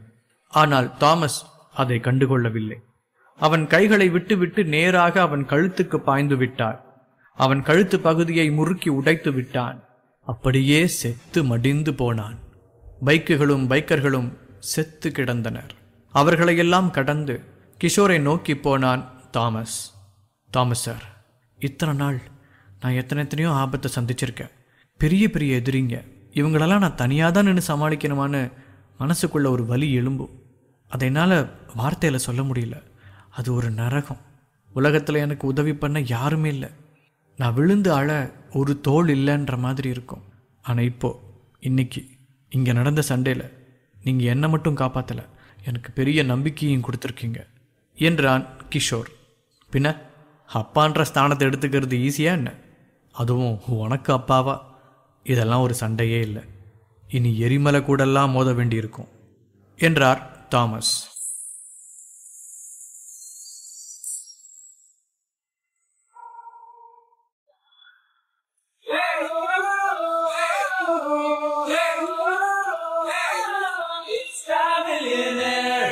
கிஷோர் பைக்கர்களுடன் சண்டையில் சிக்கிக் கொண்டான். அவனால் தப்பவே முடியாத அளவு நிலையில் அவனை தாமஸ் வந்து காப்பாற்றினார். அவர் அவனை எதிர்த்து சண்டையிட்ட அத்தனை பேரையும் கொன்று போட்டு விட்டார். கிஷோருக்கு நெடுநாட்களுக்கு பிறகு அவரை சந்திக்க சந்தோஷமாக இருந்தது. கிஷோரும் அவரும் நன்கு பேசியபடியே அங்கிருந்து கிளம்பினார்கள். இருவருக்கும் போகும் வழியிலேயே பசி எடுத்ததால் ஒரு ஹோட்டலுக்குள் நுழைந்தார்கள். அது ஒரு பெரிய ஹோட்டல் இல்லை. ஆனால் அங்கு கிடைக்கும் உணவு பதார்த்தங்கள் சுவைமிக்கது என்பதால் அங்கே அழைத்து போயிருந்தார் தாமஸ். அங்கு கேரளபாணி உணவுகள் நிறைய கிடைத்தது. கிஷோருக்கு அந்த வகை உணவுகள் அத்தனையாக பிடிக்கவில்லை. என்ன சார் கடை இது? சில சமயம் கேரளா உணவு பிடிக்கும் தான், எனக்கு பிடிக்காதுன்னு சொல்லலை. ஆனால் சில சமயம் ஹோட்டலில் சாப்பிடும்போது பிடிக்கவே மாட்டேங்குது. குறிப்பாக கேரளாவில் போடுற குண்டு குண்டு ரைஸ் இருக்குல்ல, சுத்தமாக குழம்பு கூடவே ஒட்டாமல் எனக்கு அது சுத்தமாகவே பிடிக்கல என்றான் கிஷோர். அது ஒரு டேஸ்ட்டு தான். நீ அதை சின்னதுலேருந்தே சாப்பிட்டு பழகி வந்தானே அதில் இருக்கிற சுவை உனக்கு தெரியும். அது கூட தேவையில்லை. நீ தியானம்லாம் பண்ணுறவன் தானே. நம்ம மனசுக்கு ஒரு கலாச்சார உணர்வு இருக்கிற மாதிரி நாக்குக்கும் ஒரு கலாச்சார உணர்வு இருக்குது. அதுக்கு பழகாத விஷயத்தெல்லாம் அப்படியே வெறுக்கும். இத்தனைக்கும் கேரளா உணவு நல்ல சத்தானது, ரொம்ப சுவையானது. அவங்க ஒன்றும் உப்புச்சப்பு இல்லாமல்லாம் சாப்பிடல. பல வெரைட்டியில் அவங்கக்கிட்ட உணவு இருக்குது. நீ அதுக்கு ரெடியாகி சாப்பிட்டேன்னா உனக்கு ரொம்ப பிடிக்கும். எந்த மாதிரி உணவு சமைச்சாலும் ஒரு இயற்கைத்தன்மை அதில் இருக்கும். கேரளாவில் ஆப்பத்துக்கான மாவை பனை நுங்கில் இருந்து எடுத்த பத நீரில் ஊற வைப்பாங்க. நீ அப்படி சுட்ட ஆப்பத்தெல்லாம் சாப்பிட்ருப்பியா தெரியாது எனக்கு. அது தனியாகவே சாப்பிட்லாம். தேங்காய் பாலோ இல்லை கடலைக்கறியோ ஒன்றுமே தேவையில்லை. சும்மா தனியாக சாப்பிட்டாலே கேக்கு மாதிரி ஒரு இனிப்பு அது கூட கலந்து வரும். அது கேரளாக்காரன் இல்லை கேரளாக்காரன் இல்லாதவனுக்கும் கூட பிடிக்கும். நம்ம ஊரில் வேறு மாதிரி இருக்கும். அந்தந்த ஊரில் அந்தந்த ஊருக்கான தனித்துவம் இருக்கும். குறிப்பாக கேரளாவில் கொச்சியை பற்றி சொல்லியே ஆகணும். அந்த நிலத்தை 3 வெள்ளைக்கார கம்பெனி ஆண்டிருக்கு. அதாவது போர்ச்சுகல், டச்சு, அப்புறம் பிரிட்டிஷ். அதனால் அந்த 3 வேறு நாடுகளோட கலாச்சாரமும் அந்த ஊரில் இருக்கும். ஈவன் அந்த ஊரில் தான் யூதர்களுக்காக கட்டப்பட்ட முதல் இந்திய கோயிலே இருக்குது. இந்தியாவிலேயே ரொம்ப பழமையானது. கொச்சியில் ஒரு குறிப்பிட்ட காலம் வரைக்கும் கூட யூதர்கள் வாழ்ந்ததா சொல்லுவாங்க. அப்புறம் அவங்களுக்கு இஸ்ரேல்னு தனியாக ஒரு நாடு உருவானதுக்கப்புறமா அவங்க எல்லாம் கிளம்பி போயிட்டாங்க. ஆனால் இப்போ போனால் கூட கொச்சியில் நீ யூதர்களோட உணவெல்லாம் சாப்பிட்லாம். அது மட்டும் இல்லை, கேரளாக்காரங்களுக்கு ஃபுட்பால் மேலே இருக்கிற பிரியத்தை பற்றியும் சொல்லி தான் ஆகணும். அதுவும் இந்த ஈஸ்ட் இந்தியா கம்பெனியோட தாக்கத்தினால கிடைச்சது தான் என்றான் தாமஸ். பரவாயில்லையே, உங்களுக்கு ஏகப்பட்ட வரலாற்று தகவலெல்லாம் தெரிஞ்சிருக்கு. நீங்கள் ரொம்ப ட்ராவல் எல்லாம் பண்ணுவீங்களோ என்று கேட்டான் கிஷோர். ஆமாம், அதெல்லாம் ஒரு காலகட்டம். நான் இந்த பூமியில் பார்க்காத இடமே இருக்கக்கூடாதுன்னு ஒரு பிடிவாதத்தோடு போனவன். என்னதான் ரவுடியாக இருந்தாலும் இந்த மாதிரி விஷயத்தெல்லாம் ஜாலியாக அனுபவிச்சுட்ருப்பேன். ரவுடி ஆனதுக்கு பதிலாக ஒரு ட்ராவலர் ஆகியிருக்கலாம். ஆனால் அது இப்போ யூடியூப் வந்ததுக்கப்புறம் தான் ஒரு திங்காக இருக்குது. அந்த காலத்தில் அப்படிலாம் கிடையாது. ஊர் சுற்றுறதுனா வெட்டி வேலை என்றான் தாமஸ். சரி, அப்படி இல்லாட்டி தான் என்ன இப்போ இருக்குல்ல, அதை யூஸ் பண்ணிக்கோங்க. நான் சின்ன வயசில் ட்ராவல் பண்ணியிருக்கேன். அப்புறம் சில காலம் அது விட்டு போச்சுன்னு சொல்லிவிட்டு திரும்ப அதை தொடரலான்னு வீடியோ பண்ணுறேன்னு பேசி ஒரு வீடியோவை யூடியூப்பில் போடுங்க. ஏதோ ஒரு விதத்தில் யூனிக்காக இருக்குன்னு சொல்லிவிட்டு உங்களை பார்க்குறதுக்கு கொஞ்சம் வியூவர்ஸ் வருவாங்க. இந்த காலத்தில் யங்ஸ்டர்ஸ் தான் அதிகமாக ட்ராவல் பண்ணிகிட்ருக்காங்க. அந்த காலத்தில் ஒரு டயலாக் பிரபலமாக இருந்ததே, வயசான கோயில் கொடன்னு போகிறது தானே அப்படின்னு. நீங்கள் அந்த மாதிரி சுற்றுறத ஒரு ஹாபி ஆக்கிட்டா உங்களுக்கு ஜாலியாக இருக்கும் தானே என்றான் கிஷோர். நீ சொல்கிறதெல்லாம் சரிதான் கிஷோர், எனக்கும் போகணும் தான் இருக்குது. ஆனால் இப்போ போக முடியாது, அதுக்கு எந்த வாய்ப்பும் இல்லை. கொஞ்சம் கண்ணை சந்தாலும் உனக்கு எந்த திசையிலிருந்து ஆபத்து வரும்னே தெரியல. இதெல்லாம் இருக்கட்டும், இன்றைக்கி உனக்கு ஆபத்து வர்ற நேரத்தில் நான் கொச்சியில் நின்று செல்ஃபி எடுத்துக்கிட்டு இருந்தேன்னு வச்சுக்கோ, என்ன ஆகியிருக்கும் உனக்கே தெரியும் என்றார் தாமஸ். கிஷோருக்கு தெரியும், கிஷோர் செத்திருப்பான். கிஷோருக்கு இந்த சாவை நெருங்கிவிட்டு வந்த சந்தர்ப்பத்திலும் ஒரு சந்தோஷம் இருந்தது. கிஷோருக்கு எப்போதாவது அவன் அம்மா அப்பாவின் நினைவு வந்து கொண்டிருந்தது. கிஷோருக்கு ஹேமந்த் தாத்தாவிடம்தான் விரோதம். ஆனால் அது கூட பர்சனலான விரோதம் எல்லாம் கிடையாது. அவர் குடும்பத்துக்கென்று விதித்து உருவாக்கிய விதிமுறைகளையே கட்டி பிடித்து அழுதார். ஆனால் நிஜத்தில் மனிதனை புரிந்து கொள்ள தெரியவில்லை. கிஷோரை குடும்பத்தின் சொத்து உரிமைகளோடு தொடர்பில்லாமல் இருந்து கொள்ள சொல்லலாமே ஒழிய அம்மா அப்பாவை பார்க்காமல் இருக்க வேண்டும் என்று சொல்வதெல்லாம் மகா தப்பு.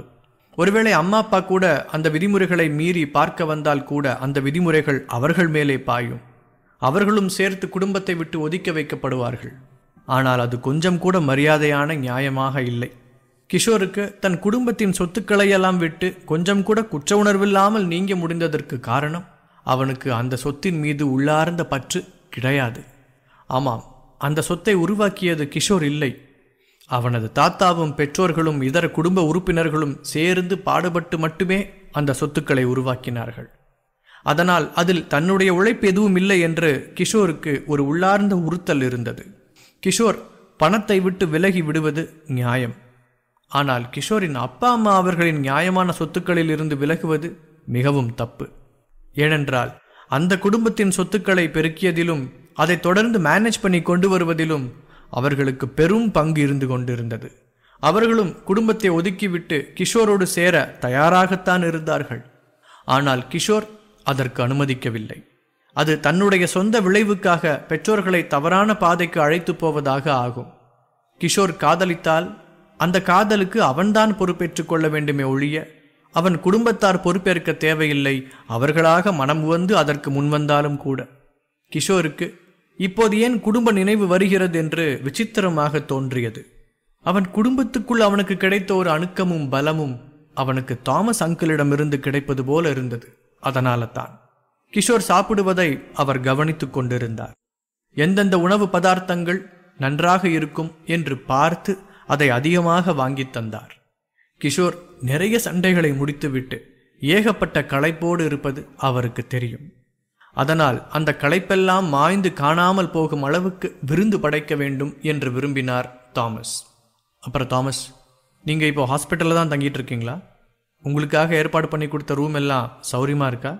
எனக்கு ஹாஸ்பிட்டலை விட்டு அத்தனை நாள் எல்லாம் விலகி போன மாதிரி இல்லை. ஏன்னா கொஞ்சம் சன் ஹெல்த் தயாரிக்கிறதுல பிஸியாக இருந்துட்டதால அதை சரியாக கவனிச்சிக்க முடியல. எல்லாம் நல்லா தானே இருக்குது என்று கேட்டான் கிஷோர். அந்த கவலைலாம் உனக்கு எதுக்கு கிஷோர்? ஹாஸ்பிட்டலெல்லாம் அருமையாக போயிட்டுருக்கு. என்ன நீ இல்லாத ஒரு குறை மட்டும்தான். ஆனால் அது குறையாவே ஆக விடலை சோஃபியா. சோஃபியா சாதாரண ஆள் இல்லைன்னு காட்டிக்கிட்டே இருக்கா. நீ இல்லைன்னா இந்த ஹாஸ்பிட்டலுக்கு அவ தானே இப்போ இன்சார்ஜாக இருந்திருப்பா. ஆரம்பத்தில் அவளுக்கு அதுக்கான மெச்சூரிட்டி இல்லைன்னு நர்ஸுங்க எல்லாம் பேசிக்கிட்டு இருக்கிறத நானும் கேட்டிருக்கேன். ஆனால் கிஷோர், நீ வந்ததுலேருந்து அவள் ஹாஸ்பிட்டலில் நல்லா நிர்வாகம் பண்ண கற்றுக்கிட்டா. எல்லாம் சும்மா இல்லை, உங்ககிட்டருந்து தான் கற்றுக்கிட்டா. நீ இல்லாததால் பேஷண்ட்டுகளை ட்ரீட் பண்ண லேட் ஆகுதுன்னு சொல்லிட்டு அவள் டாக்டர்ஸ் எல்லாம் வச்சு புதுசாக ஒரு ஸ்கெடியூல் போட்டு வேலை பார்த்துட்ருக்கா பாரு. அது ரொம்ப அற்புதம். போன வாரமெல்லாம் கிஷோர்னு ஒருத்தன் இல்லாததுக்கான குறையே தெரியல. எல்லா நோயையும் தரமாக ட்ரீட் பண்ணிகிட்டு இருந்தாங்க. நீ அதெல்லாம் நேரில் வந்து பார்க்கணும். இப்போ சாப்பிட்டு முடிச்சு அங்கே தானே போகிறோம், நீ ஏன் நேரில் பார்க்க போகிற என்றான் தாமஸ். அப்புறம் அந்த சன் ஹெல்த் பவுடர் தயாரிப்பு எப்படி போயிட்டுருக்கு? அமிர்தா முரளி கிட்ட பேசுனீங்களா என்று கேட்டான் கிஷோர். ஆமாம் கிஷோர், நல்ல வேளை நீ கேட்ட. இருக்கிற பிரச்சனையில் நான் இந்த விஷயத்தை மறந்தே போயிட்டேன். அதில் ஒரு சின்ன விவகாரம் ஆகிப்போச்சு. நீ பார்த்து தேர்வு பண்ணிய சயின்டிஸ்ட் டீம் அவங்கெல்லாம் இந்த மருந்து தயாரிக்க நேரமாகுதுன்னு சொல்லிட்டு அது வரைக்கும் காத்திருக்க முடியாதுன்னு சொல்லி டாட்டா கட்டிட்டு போயிட்டாங்க. அதில் அமிர்தா முரளிக்கு கொஞ்சம் லாஸ் தான். அவள் பாவம், அவள் சேர்த்து வச்சுருந்த காசில் இருந்து எல்லாம் அவங்களுக்கு மாத சம்பளம் போட்டுக்கிட்டு இருந்தா. ஆனால் அந்த நன்றியெல்லாம் கொஞ்சம் கூட இல்லாமல் அவங்க வெட்டிட்டு போயிட்டாங்க. என்ன பண்ணுறதுன்னு தெரியாமல் முழிச்சுக்கிட்டு இருந்தா கொஞ்ச நாளாக. அப்புறம் என்கிட்டையும் புலம்பிக்கிட்டு இருந்தா. நான் வேறு தொழில் பார்த்துக்கலான்னு சொன்னேன், இது இல்லாட்டி வேறு ஒன்று ஒர்க் அவுட் ஆகும் அப்படின்னு சொன்னேன். ஆனால் அமிர்தா கேட்கவே இல்லை. அமிர்தாவோட ஸ்பெஷலே ரிஸ்க் எடுக்கிறதுல தான் இருக்குது. அவளை போல் யாருமே ரிஸ்க் எடுக்க முடியாது. அந்த சயின்டிஸ்ட்டுங்கெல்லாம் அவளை விட்டு போன அந்த ஒரு வாரத்துக்குள்ளேயே அவள் புது சயின்டிஸ்ட்டுகளெல்லாம் கண்டுபிடிச்சி ஒரு டீமையே உருவாக்கிட்டா. நீயும் அந்த கம்பெனியோட பார்ட்னராக இருந்தாலும் உன்னை உடனே காண்டாக்ட் பண்ண முடியல. இல்லை, இது அவளே உன்கிட்ட தெரிவிச்சிருப்பா. உன்னை எப்படியும் காண்டாக்ட் பண்ண முடியாதுங்கிறதுனால அவளே இந்த தீர்மானத்தை துணிஞ்சு எடுத்துட்டா. உனக்கு இந்த முடிவு பிடிச்சிருக்கா இல்லையான்னு உன் லுக்கை வச்சு என்னால் சொல்ல முடியல கிஷோர் என்றார் தாமஸ். இல்லை, இவ்வளோ பெரிய விஷயத்தை இப்போ தான் கேள்விப்படுறேன். அதனால் ஒரு மாதிரி குழப்பத்தில் யோசிச்சுக்கிட்டு இருக்கேன், அவ்வளோதான். ஆனால் நீங்கள் சொல்கிறது நியாயம்தான். நான் தான் காண்டாக்ட் பண்ணக்கூடிய எல்லையிலேயே இல்லையே. எல்லாம் எடுத்த சூட்டில் முடிச்சிட்டா தான் வேலைக்கு ஆகும். யாராவது வருவாங்கன்னு காத்துக்கிட்டு வெயிட் பண்ணிக்கிட்டு உட்காந்துருந்தா ஒன்றுமே நடக்காது. அமிர்தா முரளி எடுத்த முடிவு ரொம்ப சரி. அவர் ரொம்ப கேப்பபிளான ஒரு முதலாளி தான் என்றான் கிஷோர். இந்த பதிலை கேட்டு தாமஸுக்கு மனசு கொஞ்சம் நிறைவாக இருந்தது. அது மட்டும் இல்லை, தாமஸுக்கு அமிர்தாவை எப்படியாவது கிஷோருக்கு பேசிவிட வேண்டும் என்றும் ஒரு ஆர்வம். அவள் எடுத்த ஒரு திருப்பு முனையான முடிவின் மேலே கிஷோர் கோபம் கொள்ளாமல் இருப்பதை பார்த்து அதற்கு காரணம் அமிர்தாவிடம் கிஷோர் கொண்டிருக்கும் காதல்தான் என்று நினைத்து கொண்டார் தாமஸ். அதை பற்றிதான் பேச்செடுக்க வந்தார். ஆனால் அவருக்கு வேறொரு விஷயம் நினைவுக்கு வந்தது. அப்புறம் கிஷோர், நீயும் பாயலும் ஒன்னா தான் அதை காட்டை விட்டு வெளியே வந்ததா சொன்ன. காட்டை விட்டு நேராக நீ ஹாஸ்பிட்டலுக்கு வந்திருக்கலாமே. எதுக்கு அவளை முன்னாடி அனுப்பிட்டு நீ எங்கேயோ போயிட்ட? நீ யாரோ ஒரு பொண்ணை பார்க்க போனேன்னு கேள்விப்பட்டேன். யார் அந்த பொண்ணு? உன் ஃப்ரெண்டா என்றார் Thomas. Friend come girl friend என்றான் கிஷோர். அதை கேட்டு அதிர்ச்சியாக இருந்தது தாமஸுக்கு. கிஷோர் அவர்களை பற்றிய காதல் கதையை சொல்லத் தொடங்கினான். கல்லூரியில் படித்தபோது அவளை சந்தித்தது, ஏகப்பட்ட பேர் இருவரையும் சேரவிடாமல் தடுத்தது, மலர் காணாமல் போனது, கிடைத்த பிறகும் கிஷோரின் முகத்தை நினைவு கொள்ளாமல் மறந்து போனது, அதையும் மீறி கடைசியாக குடும்பத்தையும் பணத்தையும் உதறிவிட்டு அவளோடு சேர்ந்தது என்று எல்லா விவரத்தையும் சொல்லி முடித்தான் கிஷோர். அதை கேட்டு ஆடி போய்விட்டார் தாமஸ். தாமஸும் தான் காதலித்து ஏற்ற வாழ்க்கை கிடைக்கவில்லை என்றுதான் மன வருத்தத்தில் இருந்தார். அந்த மாதிரி ஒரு மனநிலையில் இருப்பவர் காதலுக்காக இத்தனை போராட்டத்தை சந்தித்து அதை நிலைநாட்டிய கிஷோரை பார்த்து மலைத்து போனார். அவருக்கு அமிர்தா முரளியை கிஷோரோடு சேர்த்து வைக்க வேண்டும் என்ற எண்ணமே கூட மறைந்து போய்விட்டது.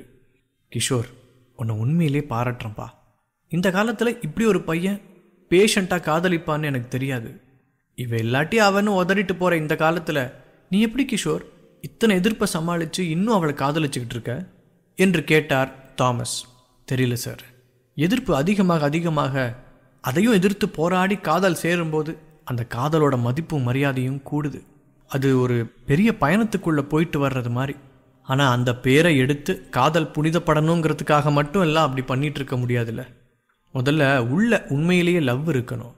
அது சொல்லும் எந்த கஷ்டத்தை எப்படி கடக்கணும்னு. சொல்லிட்டு அதுக்கான வழி இல்லாட்டியும் உருவாகும். ஆனால் காதலோட மகத்துவத்தை பற்றி பேசிகிட்டு இருக்கும்போது அதோட டவுன் சைடையும் நம்ம பேசி தான் ஆகணும். இப்போல்லாம் முதல் காதல் தான் சிறந்ததுன்னு பேசிகிட்டு இருக்கிறவங்கள பார்த்தா எனக்கு சிரிப்பாக வருது. எதுவாக இருந்தாலும் வாட்டி எக்ஸ்பீரியன்ஸ் பண்ணுற மாதிரி ரெண்டாவது வாட்டி இருக்காது. அது காதலாக இருக்கட்டும், பேயாக இருக்கட்டும், வெற்றியாக இருக்கட்டும், எங்களோடது என்னதான் எல்லா கஷ்டத்தையும் கடந்த மகத்தான காதலாக இருந்தாலும் நாங்கள் ரொம்ப நாள் ஒரு ரிலேஷன்ஷிப்பில் உட்காந்துருக்கோம். அது மட்டும் இல்லாமல் லாங் டிஸ்டன்ஸ் ரிலேஷன்ஷிப் வேற. இதுக்கான பின்னடைவுகள் எல்லாம் கூட இந்த காதலில் உண்டு. எனக்கு நடுநடுவில் வேற வேற பொண்ணுங்க மேலெல்லாம் மனசு விட்டு போயிடுது. அப்போ நான் துரோகம் பண்ணக்கூடான்ற எண்ணமே எனக்குள்ளே இருக்க மாட்டேங்குது. நான் ஏன் அந்த மாதிரி ஒரு மனநிலைக்கு மாறினேன்னு எனக்கு தெரியவே இல்லை. அதுக்கு நான் ரொம்ப வெட்கப்படுறேன். மலர் என் வாழ்க்கையில் ரொம்ப முக்கியமானவ. என் வாழ்க்கையில் ஒரு கட்டத்தில் வெறும் தோல்வி மட்டுமே இருந்துச்சு. அதெல்லாம் அவள் வந்ததுக்கப்புறம் வெற்றியாக மாறிச்சு. எல்லாமே மலரை தேடி போன பயணத்தில் எனக்கு கிடைச்சது தான். அவள் உயிரை காப்பாற்ற போய் தான் எனக்கு ஹீலிங் பவரே வந்தது. அது சாதாரணமாக என்கிட்ட வந்து சேர்ந்த சக்தியெல்லாம் இல்லை. அது அவன் மேலே இருக்கிற காதலால் வந்தது.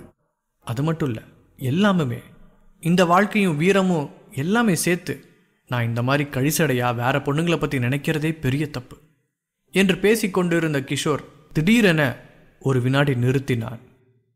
பிறகு பொத்து கொண்டு அழ ஆரம்பித்து விட்டான்.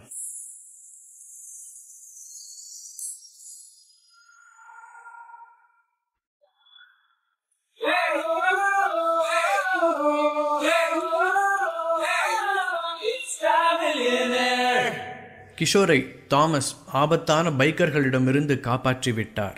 இருவரும் ஒன்றாக உட்கார்ந்து கொண்டு ஒரு கேரளா ஹோட்டலில் சாப்பிட்டு கொண்டிருக்கும் போது கிஷோர் தனது காதல் சார்ந்து பேசினான். அதில் குறிப்பாக மலருக்கு உண்மையாக இருக்கிறோமா என்று பேசும்போது கிஷோருக்கு கண்ணீரே வந்துவிட்டது. தாமஸ் அவனை தேற்றினான். இங்கே பாரு கிஷோர், முதல்ல காதல் பண்ணுறதே பெரிய விஷயம். நம்மளை நேசிக்க ஒருத்தங்க இருக்கிறது ரொம்ப நல்ல விஷயம். வாழ்க்கையில் ஒரு கட்டத்தில் பொண்ணுங்க மேலே அட்ராக்ஷன் தோணும். அந்த அட்ராக்ஷன் தான் பெருசுன்னு தோணும். அப்போ எல்லாரும் விவரமாக இருப்பாங்கன்னு சொல்ல முடியாது. ஆனால் அதை தொடர்ந்து வாழ்க்கை வேறு மாதிரி ஆகிடும். ஒரு ஆணுக்கு ஒரு பொண்ணோட தேவை அத்தியாவசியமாக ஆகிடும். எல்லா பசங்களும் தொடக்கத்தில் அம்மா அப்பா கேரில் இருப்பாங்க. அப்புறம் அந்த கேர் அவங்களுக்கு வெறுத்து போகும். அவங்க சொந்த காலை நிற்க பார்ப்பாங்க. அந்த பாதையிலே போக பார்ப்பாங்க.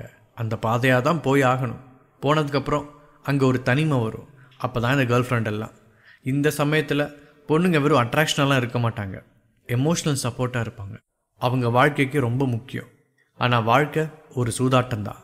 யாரை நம்ம நேசித்தோமோ அவங்கள விட்டே நம்ம விலகி போக வேண்டிய சுச்சுவேஷன். அவங்க நமக்கு அத்தனை அதிசயமாக தெரிய மாட்டாங்க, அத்தனை புதுசாக இருக்காது அவங்கக்கிட்ட பேசுகிறதோ பழகிறதோ. வாழ்க்கை ஒருவேளை நம்மளை இன்னொருத்தர்கிட்ட கொண்டு போய் சேர்க்கலாம். இன்னொருத்தர் அட்ராக்டிவாக தெரியலாம். இதெல்லாம் தப்பு இல்லை. கிஷோர், நீ என்கிட்ட சொன்ன வரைக்கும் நான் உறுதியாக சொல்கிறேன், நீ மலருக்கு எந்த விதமான துரோகமும் பண்ணலை. இதெல்லாம் நினச்சி கில்ட்டாகி உன் நேரத்தை வீணாக்கிட்டு இருக்காத. உனக்கு வேறு நிறைய வேலை இருக்குது, அதை பாரு. நீ ஒன்றுமே பண்ணாமல் இந்த அளவுக்கு கில்ட் ஆகிறது எனக்கு அதிசயமாக இருக்குது. நீ அளவுக்கு அதிகமாக தனியாக இருக்கன்னு நினைக்கிறேன் என்றான் தாமஸ். அது உண்மைதான் என்று கிஷோருக்கு தோன்றியது. தனிமை ஒரு பெரும் வியாதி. அது எப்போது பிடித்து கொள்ளும் என்று தெரியாது. கிஷோர் சிறு வயதிலெல்லாம் அத்தனை தனித்து உணர்ந்தது கிடையாது. ஆனால் பணக்கார அம்மாவும் அப்பாவும் அவனை குடும்ப விதிமுறை காரணமாக வெளியே அம்போ என விட்டபோது அவனுக்கு தனிமை வந்தது. சாதாரண தனிமையல்ல, தான் அனாதை போல உலகத்தில் எதற்கும் தகுதியில்லை என்பது போல ஒரு தனிமை. கிஷோருக்கு ஆரம்ப காலத்தில் அந்த தனிமையில் இருந்து வெளியே வர பணம்தான் உதவும் என்று நம்பிக்கொண்டிருந்தான். அவனுக்கு சில இடங்களில் வேலை பார்க்கையில் அவன் மேலதிகாரிகளுடன் பிணக்கு ஏற்பட்டிருக்கிறது. தன்னை வீட்டுக்கு திரும்ப அழைத்து கொள்ளும் போது தன்னிடம் உள்ள பணத்தையும் அதிகாரத்தையும் வைத்து அவர்களை பழிவாங்க வேண்டும் என்று மனக்கணக்கு போட்டு வைத்திருந்தான். ஆனால் காலம் போக போக பணம் கிடைத்தாலும் அதிகாரம் கிடைத்தாலும் அப்படியெல்லாம் பண்ணக்கூடாது என்று அவன் புரிந்து கொண்டான். அவன் மாறத் தொடங்கினான். இந்த உலகம் இப்படித்தான் என்று அவன் தனிமைக்கு பழகி கொண்டான். பிறகுதான் மலர் வந்தாள். கிஷோர் அதுவரை இழந்து போயிருந்த மன வலிமை திரும்ப கிடைத்துவிட்டது. அதே சமயம் கிஷோருக்கு நிறைய ஆபத்தும் ஒரு புறம் கூடிக்கொண்டு போனது. இப்போது மலர் வாழ்க்கையில் இருக்கிறாள். ஆனால் அந்த ஆபத்துகளுடன் மல்லுக்கட்டவே வாழ்க்கை சரியாக இருக்கிறது. அதுதான் மலரையும் தன்னையும் தள்ளி வைத்திருக்கிறது என்று கிஷோர் உணர்ந்து கொண்டான். இங்கே பார் கிஷோர், நீ திரும்ப திரும்ப அதே எண்ணத்தில் இருக்காத. இந்த உலகத்தில் பாவம்னு ஒன்றும் இல்லை, புனிதம்னு ஒன்றும் இல்லை. எல்லாம் மனுஷங்க நாமளாக பார்த்து வகுத்துக்கிட்டது. காலம் போக போக அது எப்படி தொடங்குச்சு, எதனால் தொடங்குச்சுன்னு யாருக்கும் எந்த விதமான ஐடியாவுமே இல்லை. நம்ம மனசுக்கு நம்ம சுத்தமாக இருந்தால் போதும். இந்த மாதிரி எல்லா விஷயத்துக்கும் வருத்தப்பட்டுக்கிட்டே இருந்தால் நம்ம வாழ்க்கையை நடத்தவே முடியாது. நீ விட்டால் இப்படியே நினச்சி வருத்தப்பட்டுக்கிட்டு இருப்ப. முத வேலையா நம்ம ஹாஸ்பிட்டலுக்கு வா, அங்கே வந்து 4 பேருக்கு மருந்து எழுதி கொடுத்தா நீ சரியாயிடுவ என்றான் தாமஸ். தாமஸ் கிஷோரை உடனடியாக மருத்துவமனைக்கு அழைத்துச் சென்றார். அந்த மருத்துவமனை என்னதான் கிஷோருக்கு சொந்தமானதாய் இருந்தாலும் கிஷோர் அதை ஒருபோதும் தனக்கு சொந்தமானதாய் உணர்ந்து கொண்டது கிடையாது. அது தனது பொறுப்பில் இருக்கும் சோஃபியாவின் மருத்துவமனை என்பதுதான் கிஷோரின் கணக்கு. ஆனால் இப்போது அந்த மருத்துவமனைக்குள் நுழைந்த இந்த தருணத்தில் அதுதான் தனக்கு சொந்தமான மருத்துவமனை என்று கிஷோர் உணர்ந்தான். அவன் ஏகப்பட்ட சண்டையில் இருந்து விட்டு வந்திருந்ததால் கிஷோர் அடுத்தவர்கள் வாழ்வையும் காப்பாற்ற என்னெல்லாம் செய்திருக்கிறான் என்று முற்றிலுமாய் மறந்து போயிருந்தான். கிஷோருக்கு இந்த மருத்துவமனையின் நிழலில் இருப்பது நம்ப முடியாத அளவுக்கு மன திருப்தியை கொடுத்தது. இந்த இடத்துக்கு வந்தால் அந்த மாதிரி உணர முடியும் என்று அவனுக்கு தோன்றவே இல்லை.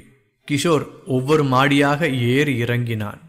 ஒவ்வொரு மருத்துவரும் தரமான சிகிச்சை அளிக்கிறாரா என்று தேடி பார்க்கிறான். எல்லாம் சிறப்பாக நடந்து கொண்டிருந்தது.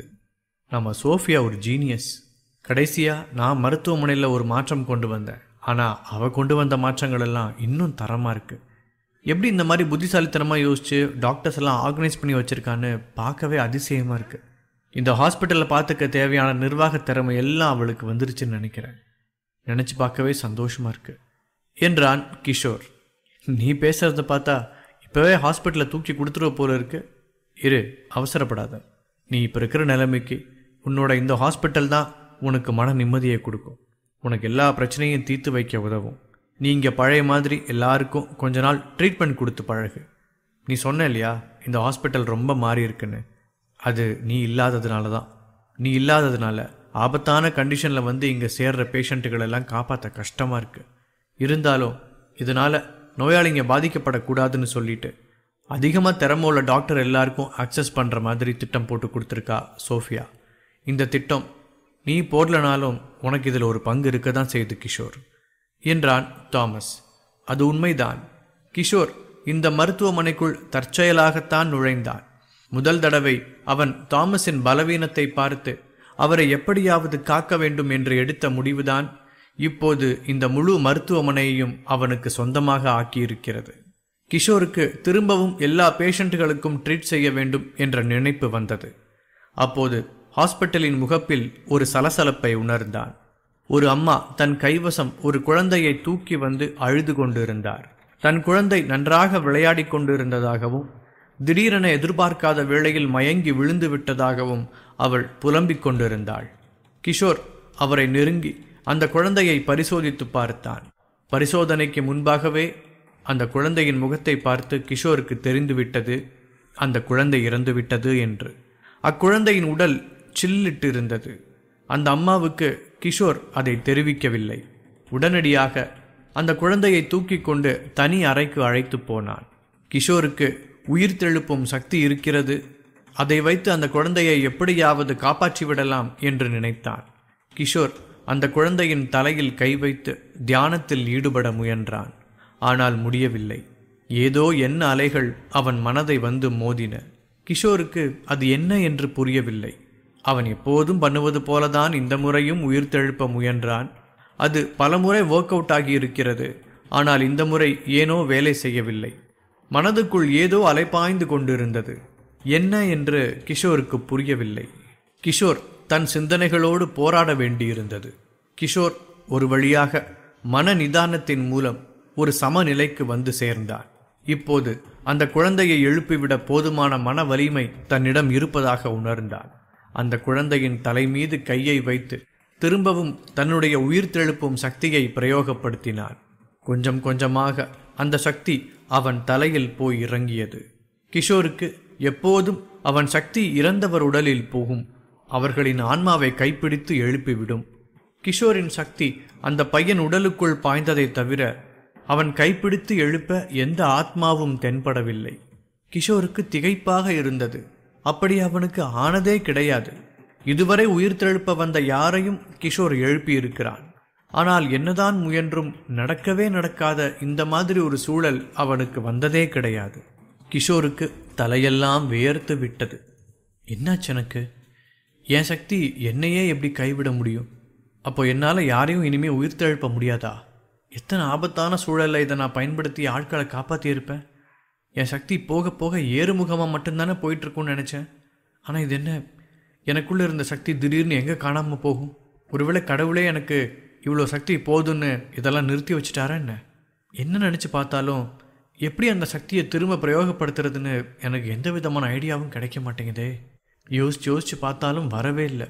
எனக்கு என்னதான் ஆச்சு என்று கிஷோர் தனக்குள்ளேயே சத்தம் போட்டு கொண்டான். கிஷோர் இப்போதுதான் ஒரு மனக்கலக்கத்தில் இருந்து விடுபட்டு வந்தான். ஆனால் இது அதைவிட பெரிய அடியாக இருந்தது. கிஷோரின் சக்திகள் ஏற்கனவே மர்மமானது. அது சில நேரம் அவனை கை தூக்கிவிடும், சில நேரம் அவனை கை நழுவ விடும். ஆனால் அது சண்டைக்கான பலம் மட்டும்தான். ஆனால் அந்த சக்தியை தொடர்ந்து அதிகரிப்பதற்கான வழி கிஷோருக்கு தெரியும். அது தொடர்ச்சியான சண்டை. தொடர்ந்து தீவிரமாக சண்டை போட்டு கொண்டிருந்தால் அந்த சக்தி கிஷோரை அறியாமல் அதிகரித்து கொண்டுதான் போகும். ஆனால் ஹீலிங் பவருக்கு அந்த மாதிரி பிரச்சனை கிடையாது. கொஞ்ச நேரம் ஆகுமே தவிர அது நோயாளியின் உடலை குணமாக்கிவிடும். ஆனால் வித்தியாசமான சக்தி மற்றும் விலை மகத்தானது உயிர் தெழுப்பும் இந்த ஆற்றல்தான். யாருக்கும் இப்படி ஒரு பலம் கிடைக்காது. இது கிடைக்க ஒருத்தன் கொடுத்து வைத்திருக்கத்தான் வேண்டும். கிஷோர் இந்த சக்திக்காக தவமோ தியானமோ செய்யவில்லை. அவனுக்கு அது தானாக வழங்கப்பட்டது. அது ஏன் வழங்கப்பட்டது என்று கூட கிஷோருக்கு தெரியாது. ஆனால் அதைவிட கொடூரமாக இருப்பது இப்போது இந்த சக்தி எப்படி தன்னை கைவிட்டு போனது என்றுதான். கிஷோர் தன் இரு கைகளையும் பார்த்தான். அவனுக்கு கண்ணீர் வந்தது. தன் முகத்தை மூடி சத்தம் எழ கத்தினான். ஐயோ என்ற சத்தம் காரிடார் முழுக்க ஒலித்தது. அதை கேட்டு தாமஸ் உடனடியாக அந்த அறைக்குள் ஓடினான். கிஷோர், கிஷோர் என்னாச்சு உனக்கு? ஏன் இந்த மாதிரி கத்துற என்று கேட்டார் தாமஸ். கிஷோர் அழுது விசும்பிக்கொண்டே தனக்கு இருந்த பலம் இல்லாமல் போய்விட்டது பற்றி சொன்னான். அந்த இறந்து போன சிறுவனை தன்னால் உயிர்த்தெழுப்ப முடியவில்லை என்று மிகவும் பயங்கரமாக வருந்தினான்.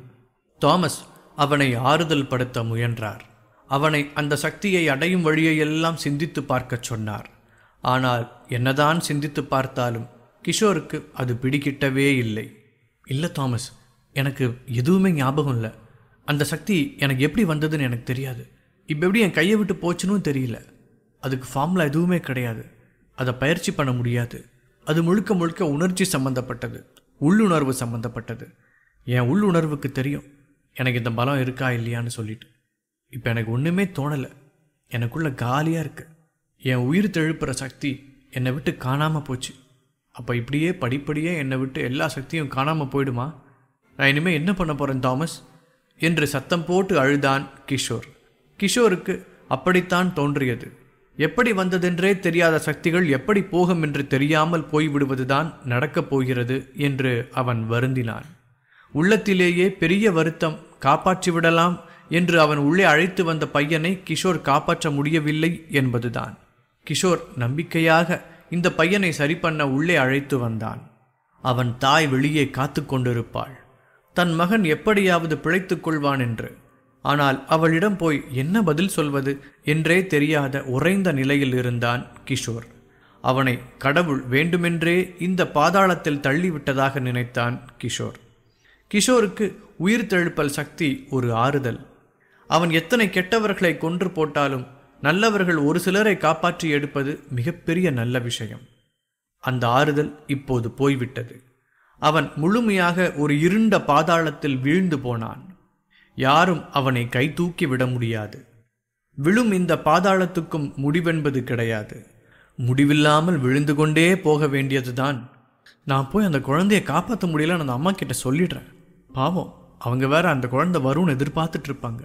இறந்துட்டான்னு இப்பவே சொல்றது நல்லது என்று கிஷோர் விரக்தியோடு வெளியே போனான். கிஷோர், என்ன பண்ற? உனக்கு பைத்தியமா? மொத்தமா மனம் சோர்ந்து போயிட்டியா என்ன? இந்த மாதிரிலாம் நடந்துக்காத. அவங்களால அதெல்லாம் தாங்கிக்க முடியாது. நான் சொல்றத பண்ணு. உன்னால் இந்த குழந்தையை காப்பாற்ற முடியாம கூட போட்டோம், அதை பத்தி கவலை இல்லை. ஆனால் அதை இப்பவே அவங்க அம்மா கிட்டெல்லாம் தெரிவிக்க வேண்டாம். நீ கொஞ்ச நேரம் காத்துரு. ஒரு வாட்டி தூங்கி எழுந்திரி. இந்த மனசு குழப்பத்தெல்லாம் விட்டொழி. அழுக்கு. அதுக்கப்புறம் நீ என்ன வேணா தீர்மானிச்சிக்க, என்ன வேணா சொல்லிக்க அந்த அம்மா கிட்ட என்றார் தாமஸ். கிஷோருக்கு இது ஒன்றும் அத்தனை மோசமான யோசனையாக தெரியவில்லை. அவன் அம்மாவிடம் சற்று தாமதமாக, எப்படி போராடியும் மகனை காப்பாற்ற இயலவில்லை என்று சொல்லிவிடலாம். இப்போதே போய் அவர் மனதையும் தன் மனதையும் சேர்த்து நோகடிக்க முடியவில்லை. கிஷோர் இந்த இறந்த பையன் கிடக்கும் கட்டிலுக்கு பக்கத்து கட்டிலில் போய் ஆழமான தூக்கத்துக்கு ஆட்பட்டு விட்டான். படுத்த சில வினாடிகளில் அந்த தூக்கம் அவனை ஆட்படுத்தி கொண்டது. கிஷோர் அத்தனை மன உடைவில் இருந்தான். அவனை முழுவதுமாக அகம்புறமாக திருப்பி வெளியே காட்டியது மாதிரி காலியாக உணர்ந்தான் கிஷோர். அந்த வலு இழப்பு நிலை, அந்த பலவீனம் கிஷோரை உடனே ஆழ் தூக்கத்துக்கு அழைத்து போனது.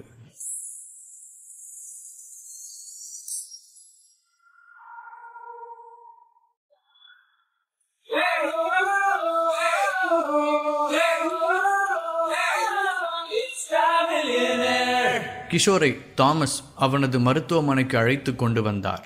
அந்த சந்தர்ப்பம் பார்த்து ஒரு அம்மா இறந்து போன தன்னுடைய மகனை காப்பாற்றி தருமாறு கிஷோரிடம் வேண்டி கேட்டுக்கொள்கிறார். ஆனால் கிஷோர் அவன் ஏற்கனவே இறந்து விட்டான் என்று கண்டுபிடித்து விட்டான். இருந்தாலும் அவனுக்கு இருக்கும் உயிர்த்தெழுப்பும் பலத்தை கொண்டு பையனை எழுப்பிவிடலாம் என்று நினைத்தான். ஆனால் கிஷோருக்கு அந்த சக்தி வேலை செய்யவில்லை என்பது பெரிய அதிர்ச்சியை கொடுத்தது. கிஷோர் இந்த மனவலியில் இருந்து விடுபட ஆழ்ந்த தூக்கத்துக்கு போக ஆசைப்பட்டான். அவன் மனம் ரொம்பவே களைப்புக்கு உள்ளாகி இருந்ததால் மனம் தூக்கத்துக்குள் சென்றது. கிஷோருக்கு ஒரு கனவும் வரவில்லை. கிஷோருக்கு அந்த ஒரு பதற்ற மனநிலையில் தியானிக்க கூட முடியவில்லை. அவன் இதயத்தின் அடித்தளமே ஆடிக்கொண்டிருந்தது. அந்த மாதிரி ஒரு சூழலில் மொத்த சிஸ்டத்துக்கும் கண்ட்ரோல் ஆல் டெலிட் செய்வதுதான் சரியான ஒரே வழி. கிஷோர் அதைத்தான் செய்தான். கிஷோரின் மனத்திரை இருட்டாக இருந்தது. அதில் எந்த காட்சிகளும் ஓடவில்லை. காட்சி திரைக்கு யாரோ திரைசீலை போட்டு மூடிவிட்டது போல இருந்தது. கிஷோர் தான் யார் என்பதை மறந்து தூங்கிக் கொண்டிருந்தான்.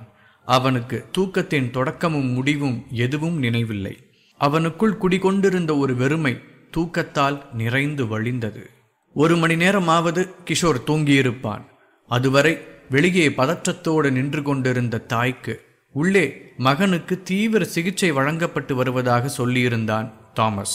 கிஷோர் எழுந்ததும் அந்த மகன் முன்னே இருந்தான். கிஷோருக்கு எதுவும் நினைவில்லை.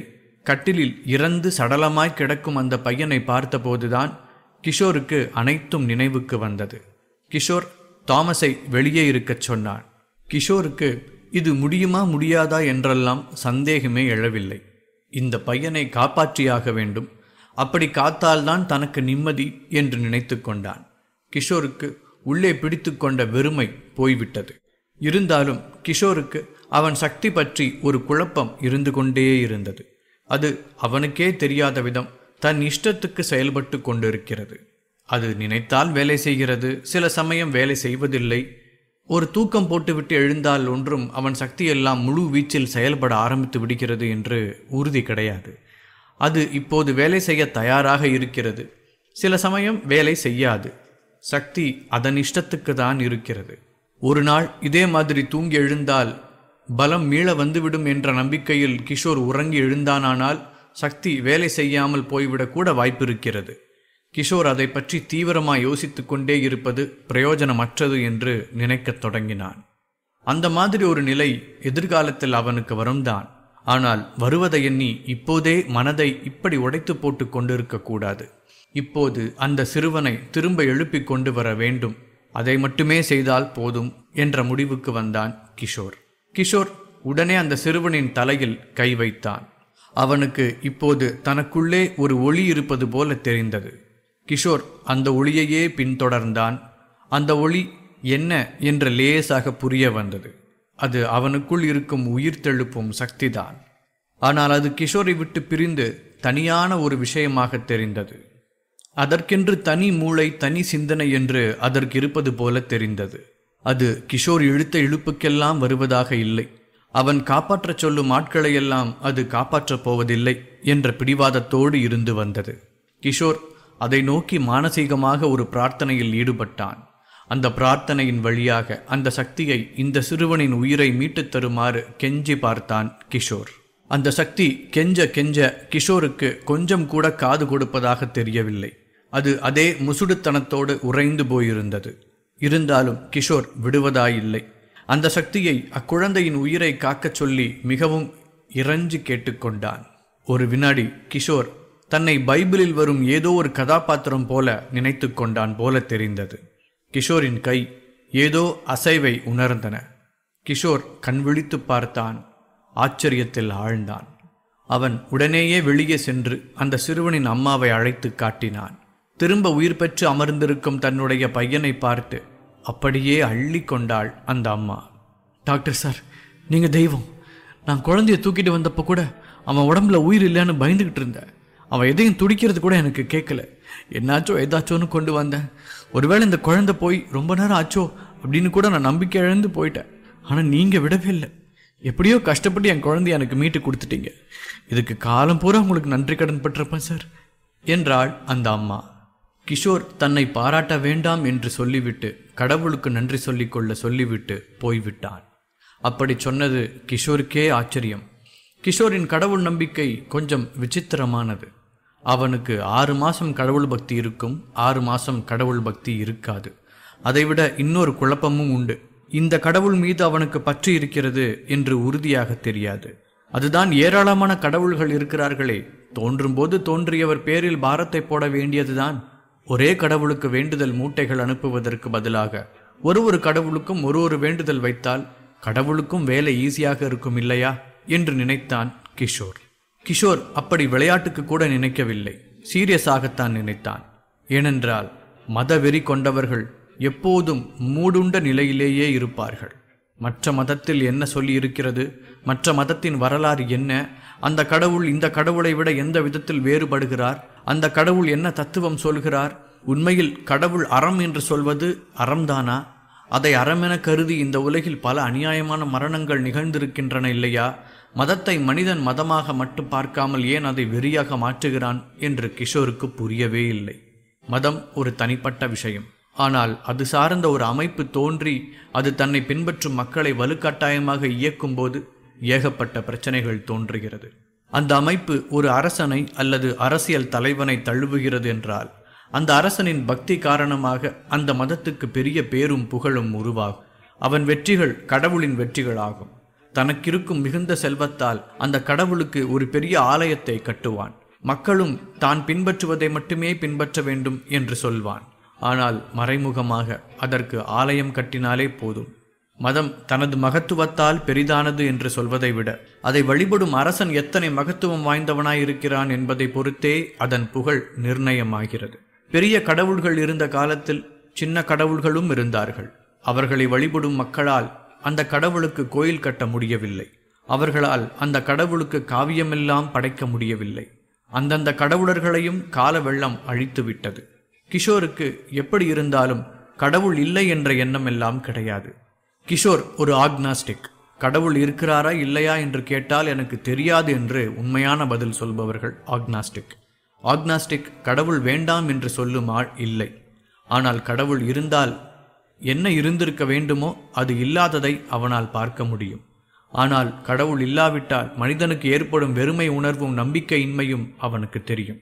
அதனால் எதையும் நோக்கி யாரையும் இழுத்துக்கொள்ள அவனுக்கு இஷ்டமில்லை. சில சமயம் கடவுள் அழைக்கும் போது வருகிறார், சில சமயம் வருவதில்லை. கடவுள்தான் தனக்கு இத்தனை பலம் கொடுத்தார் என்று கிஷோர் நம்பினான். ஆனால் அதே சமயம் கடவுள் பற்றி அவனுக்கு இதர கேள்வி வருவதையெல்லாம் அந்த பலம் தடுத்து வைக்கவில்லை என்பதும் இன்னொரு நகை முரண். ஏன் இப்போது இந்த கடவுள் விசாரம் எல்லாம் தலைக்குள் ஏறியதென்று கிஷோருக்கு தெரியவில்லை. அந்த அம்மா பிள்ளையை காப்பாற்றச் சொன்னார். கடவுளின் சித்தத்தாலோ அல்லது தனது திறமையாலோ பையன் பிழைத்து விட்டான், அவ்வளவுதான். கிஷோர் அந்த அறையை விட்டு வெளியேற வேண்டிய நேரம் வந்துவிட்டது என்று கருதினான். காரிடாரில் நடமாடினான். தாமஸ் வழியாக கிஷோர் திரும்ப வந்திருக்கும் செய்தி அமிர்தா முரளிக்கு கிடைத்திருந்தது. அவள் ஓடி வந்து கிஷோரை அணைத்து கொண்டாள். கிஷோர், நீ மொத்தமாக என்னை விட்டு போயிட்டேன்னு நினச்சேன். வழக்கமாக நீ காணாமல் போயிடுவ. ஆனால் இந்த வாட்டி நீ திரும்ப தேவைப்பட்ட சந்தர்ப்பத்தில் காணாமல் போயிட்டேன். எனக்கு என்ன பண்ணுறது ஏது பண்ணுறதுன்னு ஒன்றுமே புரியல. நானாக துணிஞ்சு சில முடிவுகள் எடுக்க வேண்டியதாக போயிடுச்சு. அதுக்காக நீ என்னை கோச்சிக்க மாட்டேன்னு நினைக்கிறேன் கிஷோர் என்றாள் அமிர்தா. கோச்சிக்கவே மாட்டேன். நீ என்ன பண்ணேன்னு தாமஸ் சொன்னார். நான் திரும்ப யோசித்து பார்த்தாச்சு. நீ பண்ணது தான் ரொம்ப சரி அமிர்தா. நான் வர வரைக்கெல்லாம் காத்துக்கிட்டு இருந்தேன்னா நம்ம பிஸ்னஸ் தோற்று தான் போயிருக்கோம். நீயா துணிஞ்சு இந்த முடிவு எடுக்க முன் வந்ததால் இப்போது ஒரு பெரிய பிஸ்னஸ் காப்பாற்றப்பட்டிருக்கு. இப்போ அடுத்த கட்டம் என்ன? நம்ம ஃபேக்ட்ரியை இயக்க புது இடம் கிடச்சிருச்சா என்று கேட்டான் கிஷோர். எல்லாம் கிடச்சிருச்சு கிஷோர், நான் அதை பற்றி தான் முதல்ல உங்ககிட்ட பேச வந்தேன். 3 வாரம் கழித்து இந்த தயாரிப்பு வேலையை தொடங்கலான் இருக்கேன். அதுக்கு முன்னாடி நம்ம சயின்டிஸ்ட் டீமை சந்திக்கிறது நல்லது. நீ நம்ம ஆஃபீஸ்க்கு வரியா என்றாள் அமிர்தா. கிஷோர் ஒத்துக்கொண்டான். இருவரும் ஹாஸ்பிட்டலை விட்டு புறப்பட்டார்கள். அமிர்தா முரளி அவள் தேர்ந்தெடுத்த ஒவ்வொரு கெமிஸ்டையும் ஒவ்வொரு சயின்டிஸ்டையும் அறிமுகம் செய்து வைத்தாள். அது மட்டும் இல்லாமல் எப்படி அவர்களை தேர்வு செய்தாள், அவரிடம் என்னென்ன தனித்துவ தகுதிகள் இருந்தன என்று ஒரு ஃபைலில் எழுதி குறிப்பிட்டு வைத்திருந்தாள். கிஷோர் அதை படித்து பார்த்தான். அந்த எழுதி வைக்கும் ஐடியா நன்றாகவே இருந்தது. கிஷோரின் பார்வை இப்போது அந்த கம்பெனி உருவாக்கத்தின் ஒரு கட்டத்தில் கூட தவறி போகவில்லை. அந்த ஃபைலில் தென்பட்ட சயின்டிஸ்டுகள் பற்றிய விவரங்கள் கிஷோருக்கு மிகவும் உதவியாக இருந்தது. கிஷோர் ஒவ்வொரு சயின்டிஸ்டாக அழைத்து விவரமாக பேசினான். கிஷோர் வெறுமனே ஒரு ஓனர் என்று நினைத்து பேசினார்கள் அவர்கள். ஆனால் கிஷோருக்கு எந்த அளவுக்கு அறிவியல் தெரிந்திருக்கிறது என்பதை அறிந்து கொண்டதும் அவர்கள் வியப்பில் ஆழ்ந்தார்கள். அதுவரை மிடுக்காக இருந்தவர்களுக்கு தாங்கள் எந்த மாதிரியான மருந்தை தயாரிக்கிறோம், அதனால் ஏற்பட போகும் மாற்றங்கள் என்னென்ன என்று கிஷோர் விவரித்து சொல்கிறான். அதை கேட்டு அந்த சயின்டிஸ்ட் டீமே வியந்து போனார்கள். ஒரு காயத்தை படுவேகத்தில் சரி பண்ணக்கூடிய அந்த மருந்தை யார் உருவாக்கியது என்று அவர்கள் ஆர்வமாக கேட்டார்கள். கிஷோர் சிம்பிளாக நான் தான் என்றான். தொடர்ந்து அந்த மருந்து பற்றி பல விவரங்களை கிஷோரிடம் அவர்கள் விவாதிக்க தொடங்கினான். ஆரம்பத்தில் வேலைக்கு எடுத்த போது அமிர்தா முரளி தயாரிக்கும் மருந்தை பற்றி முழு விவரத்தை சொல்லவில்லை. கிஷோர் தன் வாயால் சொன்னால்தான் அந்த மருந்தின் திறன் நன்றாக புரியும். அதனால் அவன் வரவேண்டும் என்று அதை சொல்லாமல் ஆறப்போட்டிருந்தாள். இப்போது கிஷோர் வந்து அதை பற்றி விவரித்த போது அந்த மருந்தின் உண்மையான மதிப்பை அவர்கள் உணர்ந்து கொண்டார்கள். தொடக்கத்தில் இந்த வேலைக்கு சேர்ந்த போது இருந்ததை விட சயின்டிஸ்டுகளும் கெமிஸ்டுகளும் ரொம்பவே ஆர்வமாயிருந்தார்கள். மேலும் அவர்கள் இந்த மருந்து எப்படி வேலை செய்கிறது என்பதற்கு ஒரு டெமோ பார்க்க ஆசைப்பட்டார்கள். டெமோ கொடுக்க அவர்களில் இருந்தே ஒரு கெமிஸ்ட் முன் வந்தான். அவன் கையை பிளேடால் கீறிவிட்டு கிஷோர் கொஞ்ச நேரம் கழித்து அதன் மேலே சன்ஹெல்த்தை தடவி விட்டான். சில வினாடிகளில் அந்த காயம் காணாமல் போய்விட்டது. அந்த சயின்டிஸ்டுகள் எல்லாம் வியப்பில் ஆழ்ந்து போனார்கள். எதிர்காலத்தையே மாற்றப்போகும் இந்த மருந்தை உருவாக்குவதில் தாங்கள் ஒரு அங்கமாக இருப்பதை நினைத்து மிகவும் பெருமைப்பட்டார்கள். இதே சமயம் கிஷோரின் மருத்துவமனையில் சோஃபியா உள்ளே நுழைந்தாள். அவள் முகத்தில் சோகம் அப்பியிருந்தது. என்றுமே நேரத்துக்கு வந்துவிடும் பழக்கமுடைய அவள் அன்று பொறுமையாக மிகவும் சோர்வாக நடந்து வந்து கொண்டிருந்தாள். அவளுக்கு தான் மாட்டிக்கொண்டிருக்கும் பிரச்சனையில் இருந்து எப்படி விடுதலை அடைவது என்றே தெரியவில்லை. கிஷோர் இருந்தாலாவது இந்த பிரச்சனையில் இருந்து விடுபட்டு கொள்ள ஒரு வழி தேட ஈஸியாக இருந்திருக்கும். கிஷோர் எங்கே இருக்கிறான், என்ன செய்கிறான் என்று தெரியவில்லை. கிஷோர் திரும்ப வரும் வரை தன் பொறுப்பில் விடப்பட்டு போயிருக்கும் இந்த மருத்துவமனை இனிமேல் தன்னிடம் தங்குமா இல்லையா என்பதில் அவளுக்கு பெரிய சந்தேகம் வந்துவிட்டது. மருத்துவமனை சம்பந்தமான பத்திரங்கள் தொலைந்து போனதும் போலீஸ் கம்ப்ளைண்ட் கொடுத்துவிட்டு வந்ததற்கு பிறகு சோஃபியா நேரடியாக state health டிபார்ட்மெண்ட்டிடமும் national health department அத்தாரிட்டியிடமும் விஷயத்தை தெரிவித்து விட்டாள் சோஃபியா. அவர்கள் உடனடியாக இந்த விஷயத்தை விசாரிப்பதாக வாக்குறுதி அளித்திருந்தார்கள். தொடர்ந்து அவர்களை ஃபாலோ அப் பண்ணி வந்தாள் சோஃபியா. முதலில் அவர்கள் தந்த ரெஸ்பான்ஸை தொடர்ந்து அடுத்தடுத்த அழைப்புகளுக்கு பதில் தராததால் சோஃபியாவுக்கு பயம் கூடிவிட்டது. என்ன செய்வதென்று தெரியாத திக்குமுக்காட்ட நிலையில் இருந்தாள். ஒருவேளை இந்த பத்திர திருட்டு சின்ன விஷயமாக இருக்காது, ஏதாவது ஒரு பெரிய திட்டத்தின் பகுதியாகத்தான் இருக்க வேண்டும் என்று அவள் நினைத்தாள். ஏனென்றால் வீட்டில் கையெட்டும் தூரத்தில் ரொக்கம் இருந்தும் கூட அதை திருடி கொண்டு போகவில்லையே திருடர்கள். போலீசாரை குழப்பவாவது அந்த பணத்தை எடுத்துவிட்டு போயிருக்கலாம். ஆனால் செய்யவில்லை. ஏனென்றால் அந்த திருடர்களுக்கு மறைமுகமாக சொல்ல வேண்டும், நாங்கள் இங்கே இந்த பத்திரத்துக்காகத்தான் வந்தோம், அதை எடுத்துவிட்டோம் என்று. அந்த அளவுக்கு துணிகரம் இருக்கிறதென்றால் அவர்களுக்கு பின்னால் காவல்துறையும் ஒரு பெரிய அதிகாரமும் இருக்க வேண்டும் என்று மட்டும் உணர்ந்து கொண்டாள். யாரையும் நம்பி பிரயோஜனமில்லை, கிஷோர்தான் காப்பாற்றியாக வேண்டும். அவன் எப்போது வருவான் என்று இதயம் கிடந்து அடித்து கொண்டிருந்தது. அப்போதுதான் தாமஸ் அவள் எதிரில் வந்தான்.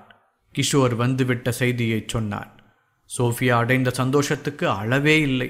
தனக்கு வர இருந்த எல்லா துயரமும் தீர்ந்து விட்டது போல அவளுக்கு ஒரு பிரமை ஏற்பட்டது. ஆனால் பிரச்சனை தீரவில்லை. அவள் மருத்துவமனை வாசலில்தான் காத்து கிடந்தது.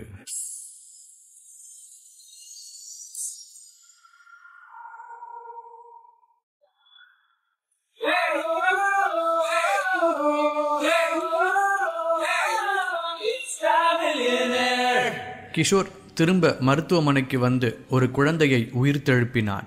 தொடக்கத்தில் அவனுக்கு அவன் உயிர்த்தெழுப்பும் சக்தி கை கொடுக்கவில்லை என்று நினைத்தான்.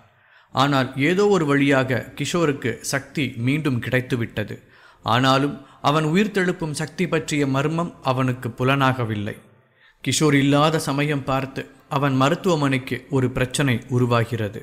அப்பொழுது கிஷோர் மீண்டும் வந்து விட்டதாக தாமஸ் அவளிடம் வந்து சொல்ல அதை கேட்டு சந்தோஷமடைகிறாள். அப்போது வாசலில் ஒரு பெரிய சைரன் ஒலி எழுந்தது. அந்த சைரன் ஒலி ஒரே இடத்தில் கேட்டுக்கொண்டிருந்தது ரொம்ப நேரமாக. அந்த வண்டியில் இருந்தவர்கள் எல்லாம் நகரவே இல்லை. சோஃபியாவுக்கு இது ஒரு தலைவலியாக இருந்தது.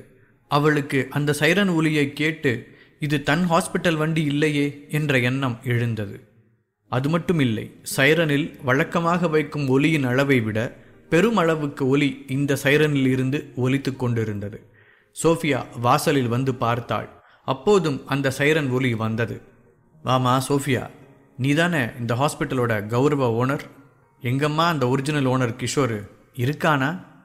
இருந்தா கொஞ்சம் கூப்பிடு என்றான் ஒரு ரவுடி.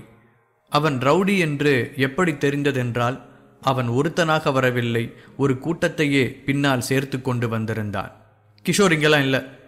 நீங்களாம் எதுக்கு ஹாஸ்பிட்டலுக்குள்ளே வரீங்க? உங்களுக்கு பிரச்சனை ஏதாவது இருந்ததுன்னா அதை கொண்டு வெளியே வச்சுக்கோங்க. இந்த இடத்துல அதெல்லாம் நடக்கக்கூடாது. கிஷோர் வந்ததுக்கப்புறம் நீங்கள் எல்லாம் வந்து பார்த்தா போதும், இப்போ அவன் இங்கே இல்லை என்றாள் சோஃபியா கோபமாக. சோஃபியா ஒரு மிருதுவான ஆள்தான். வழக்கமாக ரவுடிகள் ரவுடீசத்தை எல்லாம் பார்த்தால் 10 அடி பாய்ந்து ஓடுவாள். ஆனால் இன்று என்னவோ தெரியவில்லை, அவளுக்கு கோபம் பொத்து கொண்டு வந்தது. அவளுக்கு கிஷோர் இருக்கிறான் என்ற தைரியம் அவள் இரத்தத்தோடு நிறைய தைரியத்தையும் சேர்த்து ஓடவிட்டிருந்தது. ஐயோ எம்மடி, நான் கிஷோர் தான் இத்தனை வீரமாக சண்டை போடுவான்னு கேள்விப்பட்டேன். பார்த்தா இந்த ஹாஸ்பிட்டலில் நடத்துகிற டாக்டர் நீ கூட கையில் கத்தி பிடிப்ப போல இருக்க. இதனடா வம்பா போச்சு. இங்கே வந்து ஸ்மூத்தாக வேலையை முடிச்சுட்டு செட்டில்மெண்ட் வாங்கிட்டு போயிடலான்னு பார்த்தா பொண்ணு மேலெல்லாம் கை வைக்க வேண்டியிருக்கும் போலையே என்றான் அந்த ரவுடி. என்னது, நான் ஓவராக பேசிகிட்டு இருக்க? இங்கே உனக்கு முதல்ல என்ன வேலை? கிஷோர் வர வரைக்கும் தான் நீங்கள் எல்லாம் குரலை சுற்றி பேசிகிட்டு இருக்க முடியும். அவன் வந்துட்டானா நீங்கள் இங்கேயே அட்மிட் ஆக வேண்டியிருக்கும். என்னடா கிஷோர்கிட்ட வம்பு வச்சுக்க வந்திருக்கீங்களா? இரு, கால் பண்ணுறவனுக்கு, அவன் வந்து கொடுப்பான், வாங்கிக்கோங்க என்று கிஷோருக்கு கால் செய்ய போனாள் சோஃபியா. அவள் ஃபோனை பிடுங்கி எறிந்துவிட்டு அவளுக்கு சுட சுட ஒரு அறை அறைந்தான் ரவுடி. அப்படியே கீழே விழுந்து விட்டாள் சோஃபியா. சிவந்த தன் கன்னத்தை பிடித்து கொண்டு கோபம் கனல் விடும் கண்களால் அந்த ரவுடியை எரித்தாள். என்னம்மா அப்படி பார்க்குற? இந்த நோக்கு வருமாலாம் என்னை ஒன்றும் பண்ணாது. நான் எதுக்கு இங்கே வந்தேன்னு நினைக்கிறேன்? கிஷோர்கிட்ட மோதலாம் இல்லை. நீ நடத்திட்டுருக்கிய இந்த ஹாஸ்பிட்டல் இப்போ இது எங்களுக்கு சொந்தமானது. அதை நாங்களே எடுத்துக்கலான்னு வந்திருக்கோம். இதில் கிஷோருக்கு என்ன வேலை? அவனை போட்டு தள்ள பைக்கோடு ஆளுங்க அனுப்பிவிட்டாச்சு. அவன் இந்நேரம் ஒரு பார்ட்டாக வேற ஒரு ஊரில் கிடப்பான். எனக்கு இப்போது இந்த ஹாஸ்பிட்டல் வேணும். நீங்கள் எல்லாரும் இந்த இடத்த காலி பண்ணிவிட்டு கொஞ்சம் சீக்கிரம் வீட்டுக்கு போகிறீங்களா என்று கேட்டான் அந்த ரவுடி. இதை கேட்டு பயங்கரமாக கொந்தளித்து விட்டாள் சோஃபியா. எங்கே வந்து என்ன பேசிகிட்டு இருக்க? இது என்னோட ஹாஸ்பிட்டல். இது என் அப்பா கட்டினது. இது அவர் கிஷோர் பேருக்கு மாற்றிட்டார். இருந்தாலும் இதில் எனக்கு உரிமை இருக்கிற மாதிரி தான் கிஷோர் வச்சுருக்கான். நீ எங்கிருந்தோ இங்கே வந்து எப்படி இது உன்னோடதுன்னு சொந்தம் கொண்டாட முடியும் என்று கோபமாக கேட்டாள் சோஃபியா. சூப்பராக கேட்டிங்க சோஃபியா. இது உங்களோட ஹாஸ்பிட்டல்னு வாய் வார்த்தை வரலாறெல்லாம் வச்சுக்கிட்டு யாரும் உரிமை கொண்டாடிட முடியாது. உங்களுக்கு தான் இந்த ஹாஸ்பிட்டல்னா அதுக்கான பத்திரம் எங்கே, பேப்பர் ஒர்க்ஸ் எங்கே என்று கேட்டான் அந்த ரவுடி. அப்போதுதான் விஷயமே புரிந்தது சோஃபியாவுக்கு. அந்த பத்திரம் திருட்டு போயிடுச்சு. ஆனால் அதுக்குன்னு இந்த ஹாஸ்பிட்டல் எங்களுக்கு சொந்தம் இல்லைன்னு அர்த்தம் இல்லை. நான் இதை பற்றி போலீஸ்கிட்ட கம்ப்ளைண்ட் பண்ணியிருக்கேன். அது மட்டும் இல்லாமல் நான் திருப்பியும் லைசன்ஸ், இந்த பில்டிங்க்கான உரிமை பத்திரம் எல்லாத்துக்கும் அப்ளை பண்ணியிருக்கேன். அது இன்னும் சில நாட்களில் வந்துடும். அந்த பத்திரம் இல்லைன்னு உடனே இந்த இடம் எங்களுக்கு சொந்தம் இல்லைன்னு ஆகிடுமா? அப்படி எந்த சட்டமும் சொல்லலை. எங்களுக்கு பத்திரத்தை திரும்பி கொண்டு வர வரைக்கும் டைம் இருக்குது. அது இன்னும் 1 மாதத்துக்குள்ளே நடந்துடும் என்றாள் சோஃபியா. என்னம்மா சொந்த ஹாஸ்பிட்டல் பத்திரம் லைசன்ஸ் எல்லாமே காணாமல் போயிடுச்சு. இத்தனை அசால்ட்டாக நீ சொல்கிறியே. நீ முந்திக்கிட்டு வாங்காமல் இருந்துட்டா வேற எவனாவது முந்திக்கிட்டு வாங்கிடுவானோன்னு உனக்கு ஒரு எண்ணம் தோணாதா என்றான் அந்த ரவுடி. அப்போ என்ன சொல்ல வர? எங்கள் ஹாஸ்பிட்டலுக்கான எல்லா டாக்குமெண்ட்ஸையும் நீ உன் பேரில் எழுதிக்கிட்டேன்னு சொல்ல வரியா என்று பதற்றமாக கேட்டாள் சோஃபியா. ஐயோ, இத்தனை படிச்சும் மக்கா இருக்கியம்மா. என்ன மாதிரி ஒரு ரவுடியெல்லாம் ஹாஸ்பிட்டலை ரன் பண்ணுறானா எவனாவது நம்புவானா? அதெல்லாம் விடு. எவனாவது ஒருத்தன் இந்த ஹாஸ்பிட்டல் பக்கம் தலை வச்சு படுப்பானா? அது எனக்கு தெரியும். அதனால் அந்த பிஸ்னஸில் நான் கை வைக்கல. ஆனால் என் முதலாளி இருக்காரு காமேஷ், அதான் டீமன் செக்ட் காமேஷ், அவர் இந்த பிஸ்னஸில் கை வைக்கலான்னு முடிவு பண்ணிட்டார். ரவுடியோட ஹாஸ்பிட்டல் எல்லாம் தெரியாமல் பண்ணிக்கலாம், அதுக்கெல்லாம் அவருக்கு டெக்னிக் தெரியும். ஆனால் எதுவாக இருந்தாலும் எப்படியும் இந்த ஹாஸ்பிட்டல் அவருக்கு சொந்தமாக வேணும். அதுவும் டீமன் செக்டோட எதிரியான கிஷோர் கிட்ட இருந்து இந்த இடத்த அடித்து தான் பிடுங்கி ஆகணும்னு அவர் செய்யாத தகுடுதத்தமே கிடையாது. நீ அசந்த நேரம் பார்த்து உன் வீட்டில் இருந்த பத்திரத்தெல்லாம் நான் தூக்குனது அவர் சொல்ல கேட்டுதான். அது மட்டும் இல்லை, நீ வெயிட் பண்ணிட்டு இருக்கியே திரும்ப உன்னோட பத்திரம் உன்னோட லைசன்ஸ் எல்லாமே திரும்ப வரும்னு, அதெல்லாம் வரவே வராது. அதுக்கான ஏற்பாடும் பண்ணியாச்சு. எங்கள் தலைவர் காமேஷ் அதுக்கு எல்லா விதமான பேச்சுவார்த்தையும் நடத்திட்டாரு. பல கோடி கணக்கில் பணமும் கொடுத்துட்டாரு. எதுக்கு தெரியுமா? உனக்கும் கிஷோருக்கும் சொந்தமான இந்த ஹாஸ்பிட்டலுக்கு அவர் பேரை மாற்றி எழுதுறதுக்கு என்றான் அந்த ரவுடி. அப்படியே திகைத்து போய்விட்டாள் சோஃபியா. சோஃபியா பல ஃப்ராடு வேலைகள் பற்றியெல்லாம் தெரியாதவள் இல்லை. ஆனால் இந்த அளவுக்கு ஒரு பெரிய ஊழலை அவள் கொஞ்சம் கூட எதிர்பார்க்கவே இல்லை. கண்ணுக்கு முன்னால் 100 குத்துக்கள் மாதிரி நின்று கொண்டிருக்கும் ஒரு பிரபல மருத்துவமனையின் டாக்குமெண்ட்டை திருடி ஒரு அரசியல் ரவுடிகள் செல்வாக்கு உள்ள ஒருத்தன் தன் பேருக்கு மாற்றி எழுதிவிட முடியுமா? அதற்கு சட்டத்திட்டமெல்லாம் ஒத்துக்கொள்கிறதா? வெறும் காசை வாங்கிவிட்டு முழு பூசணியை சோற்றில் மறைக்கும் அளவுக்கு ஆட்கள் எல்லாம் இந்த நாட்டில் இருக்கிறார்களா? எப்படி இத்தனை பகிரங்க தைரியத்தோடு ஒருவர் இதையெல்லாம் செய்துவிட முடியும்? சோஃபியா தன் வாழ்நாளிலேயே எதிர்கொண்ட மிகப்பெரிய ஊழல் இதுதான். இப்படி ஒன்று நடக்கும் என்றே அவளால் நம்ப முடியவில்லை. இந்த விவகாரத்துக்கு கிஷோரை கூப்பிடுவதா, சட்ட ரீதியான உதவியை நாடுவதா என்று அவளுக்கு குழப்பமே வந்துவிட்டது. சட்ட ரீதியாகத்தான் நகர்த்த வேண்டும் என்று முதலில் தோன்றியது. சோஃபியா கத்தினாள், போலீஸ்க்கு ஃபோன் பண்ணுங்க, போலீஸ்க்கு ஃபோன் பண்ணுங்க. ஆனால் யாரும் உதவி செய்ய முன் வரவில்லை. அந்த இடத்தில் அப்போது தாமஸ் இருக்கவே செய்தார். ஆனால் அவர் எடுத்தவுடனேயே குறுக்க நுழைந்து விட விரும்பவில்லை. பிரச்சனை ஏதாவது தவிர்க்க முடியாத எல்லையை தொடும்போதுதான் உள்ளே நுழைய வேண்டும் என்று இருந்தார். ஏனென்றால் முன்னால் நிற்கும் ரவுடி கூட்டமானது ஒரு சின்ன திட்டத்தோடு வரவில்லை. இது மிகப்பெரிய சதித்திட்டம். இந்த மாதிரி ஒரு ஊழலை யாரும் பட்ட பகலிலேயே செய்துவிட முடியாது. இத்தனை திட்டம் போட்டு பகிரங்கமாக இந்த மருத்துவமனையை பிடுங்க வேண்டும் என்று வந்திருக்கக்கூடிய ஆட்கள் அதற்கான முன்கூட்டியே பாதுகாப்பு ஏற்பாடுகளை பண்ணிவிட்டு தான் வந்திருக்க வேண்டும். சோஃபியாவுக்கு பாதுகாப்பு தர யார் வருவார்கள் என்று கூட சொல்லி வைக்கப்பட்டிருக்கலாம். அவசரப்பட்டு முன்னே போனால் தேவையில்லாத தாக்குதல்களுக்குள் மாட்ட வேண்டியிருக்கும். அது மட்டும் இல்லாமல் எதிராளியின் பலம் தெரியவில்லை. சிக்கினால் அவன் வியூகத்தில் இருந்து தப்ப முடியுமா என்றே பெரும் குழப்பமாக இருந்தது. அதனால் தாமஸ் உணர்ச்சி வசப்படவில்லை. ஒன்று, கிஷோர் இந்த இடத்துக்கு வர வேண்டும், அதுவரை தாக்குப்பிடிப்பது, அல்லது சோஃபியாவுக்கு ஏதாவது ஆபத்து வர வேண்டும், அப்போதுதான் சுயரூபத்தை வெளியே காட்ட வேண்டும். இது எதுவும் இல்லாமல் தலையை காட்டினால் நம் பக்கம்தான் ஆள்பலம் குறையும் என்று தாமஸ் நன்கு அறிந்து வைத்திருந்தார். தொடர்ந்து நடப்பது என்ன என்று கூர்ந்து கவனித்துக் கொண்டிருந்தார். நீ என்னம்மா போலீஸை கூப்பிட்டுக்கிட்டு இருக்க? நீ கூப்பிட்டா கேட்குமா? இரு, நான் கூப்பிட்றேன். போலீஸ், போலீஸ் என்றான் ரவுடி. ரவுடி அத்தனை சத்தமாக எல்லாம் போலீஸை கூப்பிடவில்லை. ஆனால் அவன் கூப்பிட்ட குரலுக்கு போலீஸ் வந்து விட்டார்கள். அதுவும் அவன் அழைத்து வந்த ஆம்புலன்ஸிலேயே இருந்து. சார் பார்த்தீங்களா சார், எங்கள் ஹாஸ்பிட்டல் டாக்குமெண்ட்ஸு லைசன்ஸ் எல்லாம் திருடிட்டு ஹாஸ்பிட்டல் அவனோடதுன்னு உரிமை கொண்டாடிட்டு இருக்காங்க. எங்கள் தாத்தா காலத்திலிருந்தே இந்த ஹாஸ்பிட்டல் எங்களோடது தான் சார். இப்போ தான் ஒருத்தருக்கு கைமாற்றி கொடுத்துருக்கோமே தவிர அது முழுக்க எங்கள் கையை விட்டு போயிடலை. எனக்கு இந்த இடத்துல உரிமை இருக்குது சார். பட்ட பகலில் இந்த மாதிரி ஒரு ஸ்கேம் நடக்குது. எப்படியாவது எங்கள் ஹாஸ்பிட்டலை மீட்டு கொடுங்க சார் என்றாள் சோஃபியா. மா, உன் கஷ்டம்லாம் எனக்கு புரியுது. நீ இதுக்கெல்லாம் குறுக்க வராத. மேலிடத்துலேருந்து உத்தரவு வந்திருக்கு. குறுக்க நின்னா உன் உயிருக்கு ஏன் உயிருக்குன்னு எல்லா உயிருக்கும் ஆபத்து. நீ இந்த விஷயத்தை விட்டு இப்போவே விலகிடுறதான் நல்லது. இல்லை, இது உனக்கு தான் பெரிய பிரச்சனையாக முடியும்.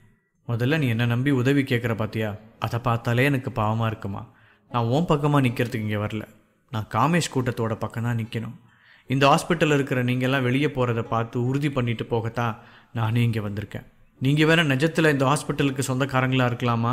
ஆனால் பேப்பர்ஸ் பிரகாரம் இந்த இடம் காமேஷோட தாத்தா வீட்டு சொத்துன்னு இருக்குது. அது மட்டும் இல்லாமல் அவங்க உங்கள் பேரில் கொடுத்த கம்ப்ளைண்ட் காப்பி ஒன்று ரெடியாக இருக்குது. அது எடுத்த உடனே சீஸ் பண்ணுறதா இல்லை. ஆனால் நீங்கள் இங்கேருந்து வெளியே போக மாட்டேன்னு அடம் பிடிச்சிங்கன்னா அதை சீஸ் பண்ண சொல்லியும் எங்ககிட்ட உத்தரவு இருக்குது. நீங்கள் தான் 1 வருஷமாக காமேஷோட கவனிப்பில் இருக்கிற இந்த ஹாஸ்பிட்டல் ஆக்கிரமிச்சிருக்கீங்கன்னு அதில் போட்டிருக்குமா? இந்த மாதிரி ஃப்ராடு வேலைக்கெல்லாம் 2 வருஷம் ஜெயிலில் தண்டனை கிடைக்குமா? பார்த்தா படித்த மாதிரி இருக்க. உன் வெள்ளை சொக்காவை பார்த்தா டாக்டர்னு தெரியுது. நீ ஒழுங்காக இங்கேருந்து கிளம்புற வழியே பாருமா.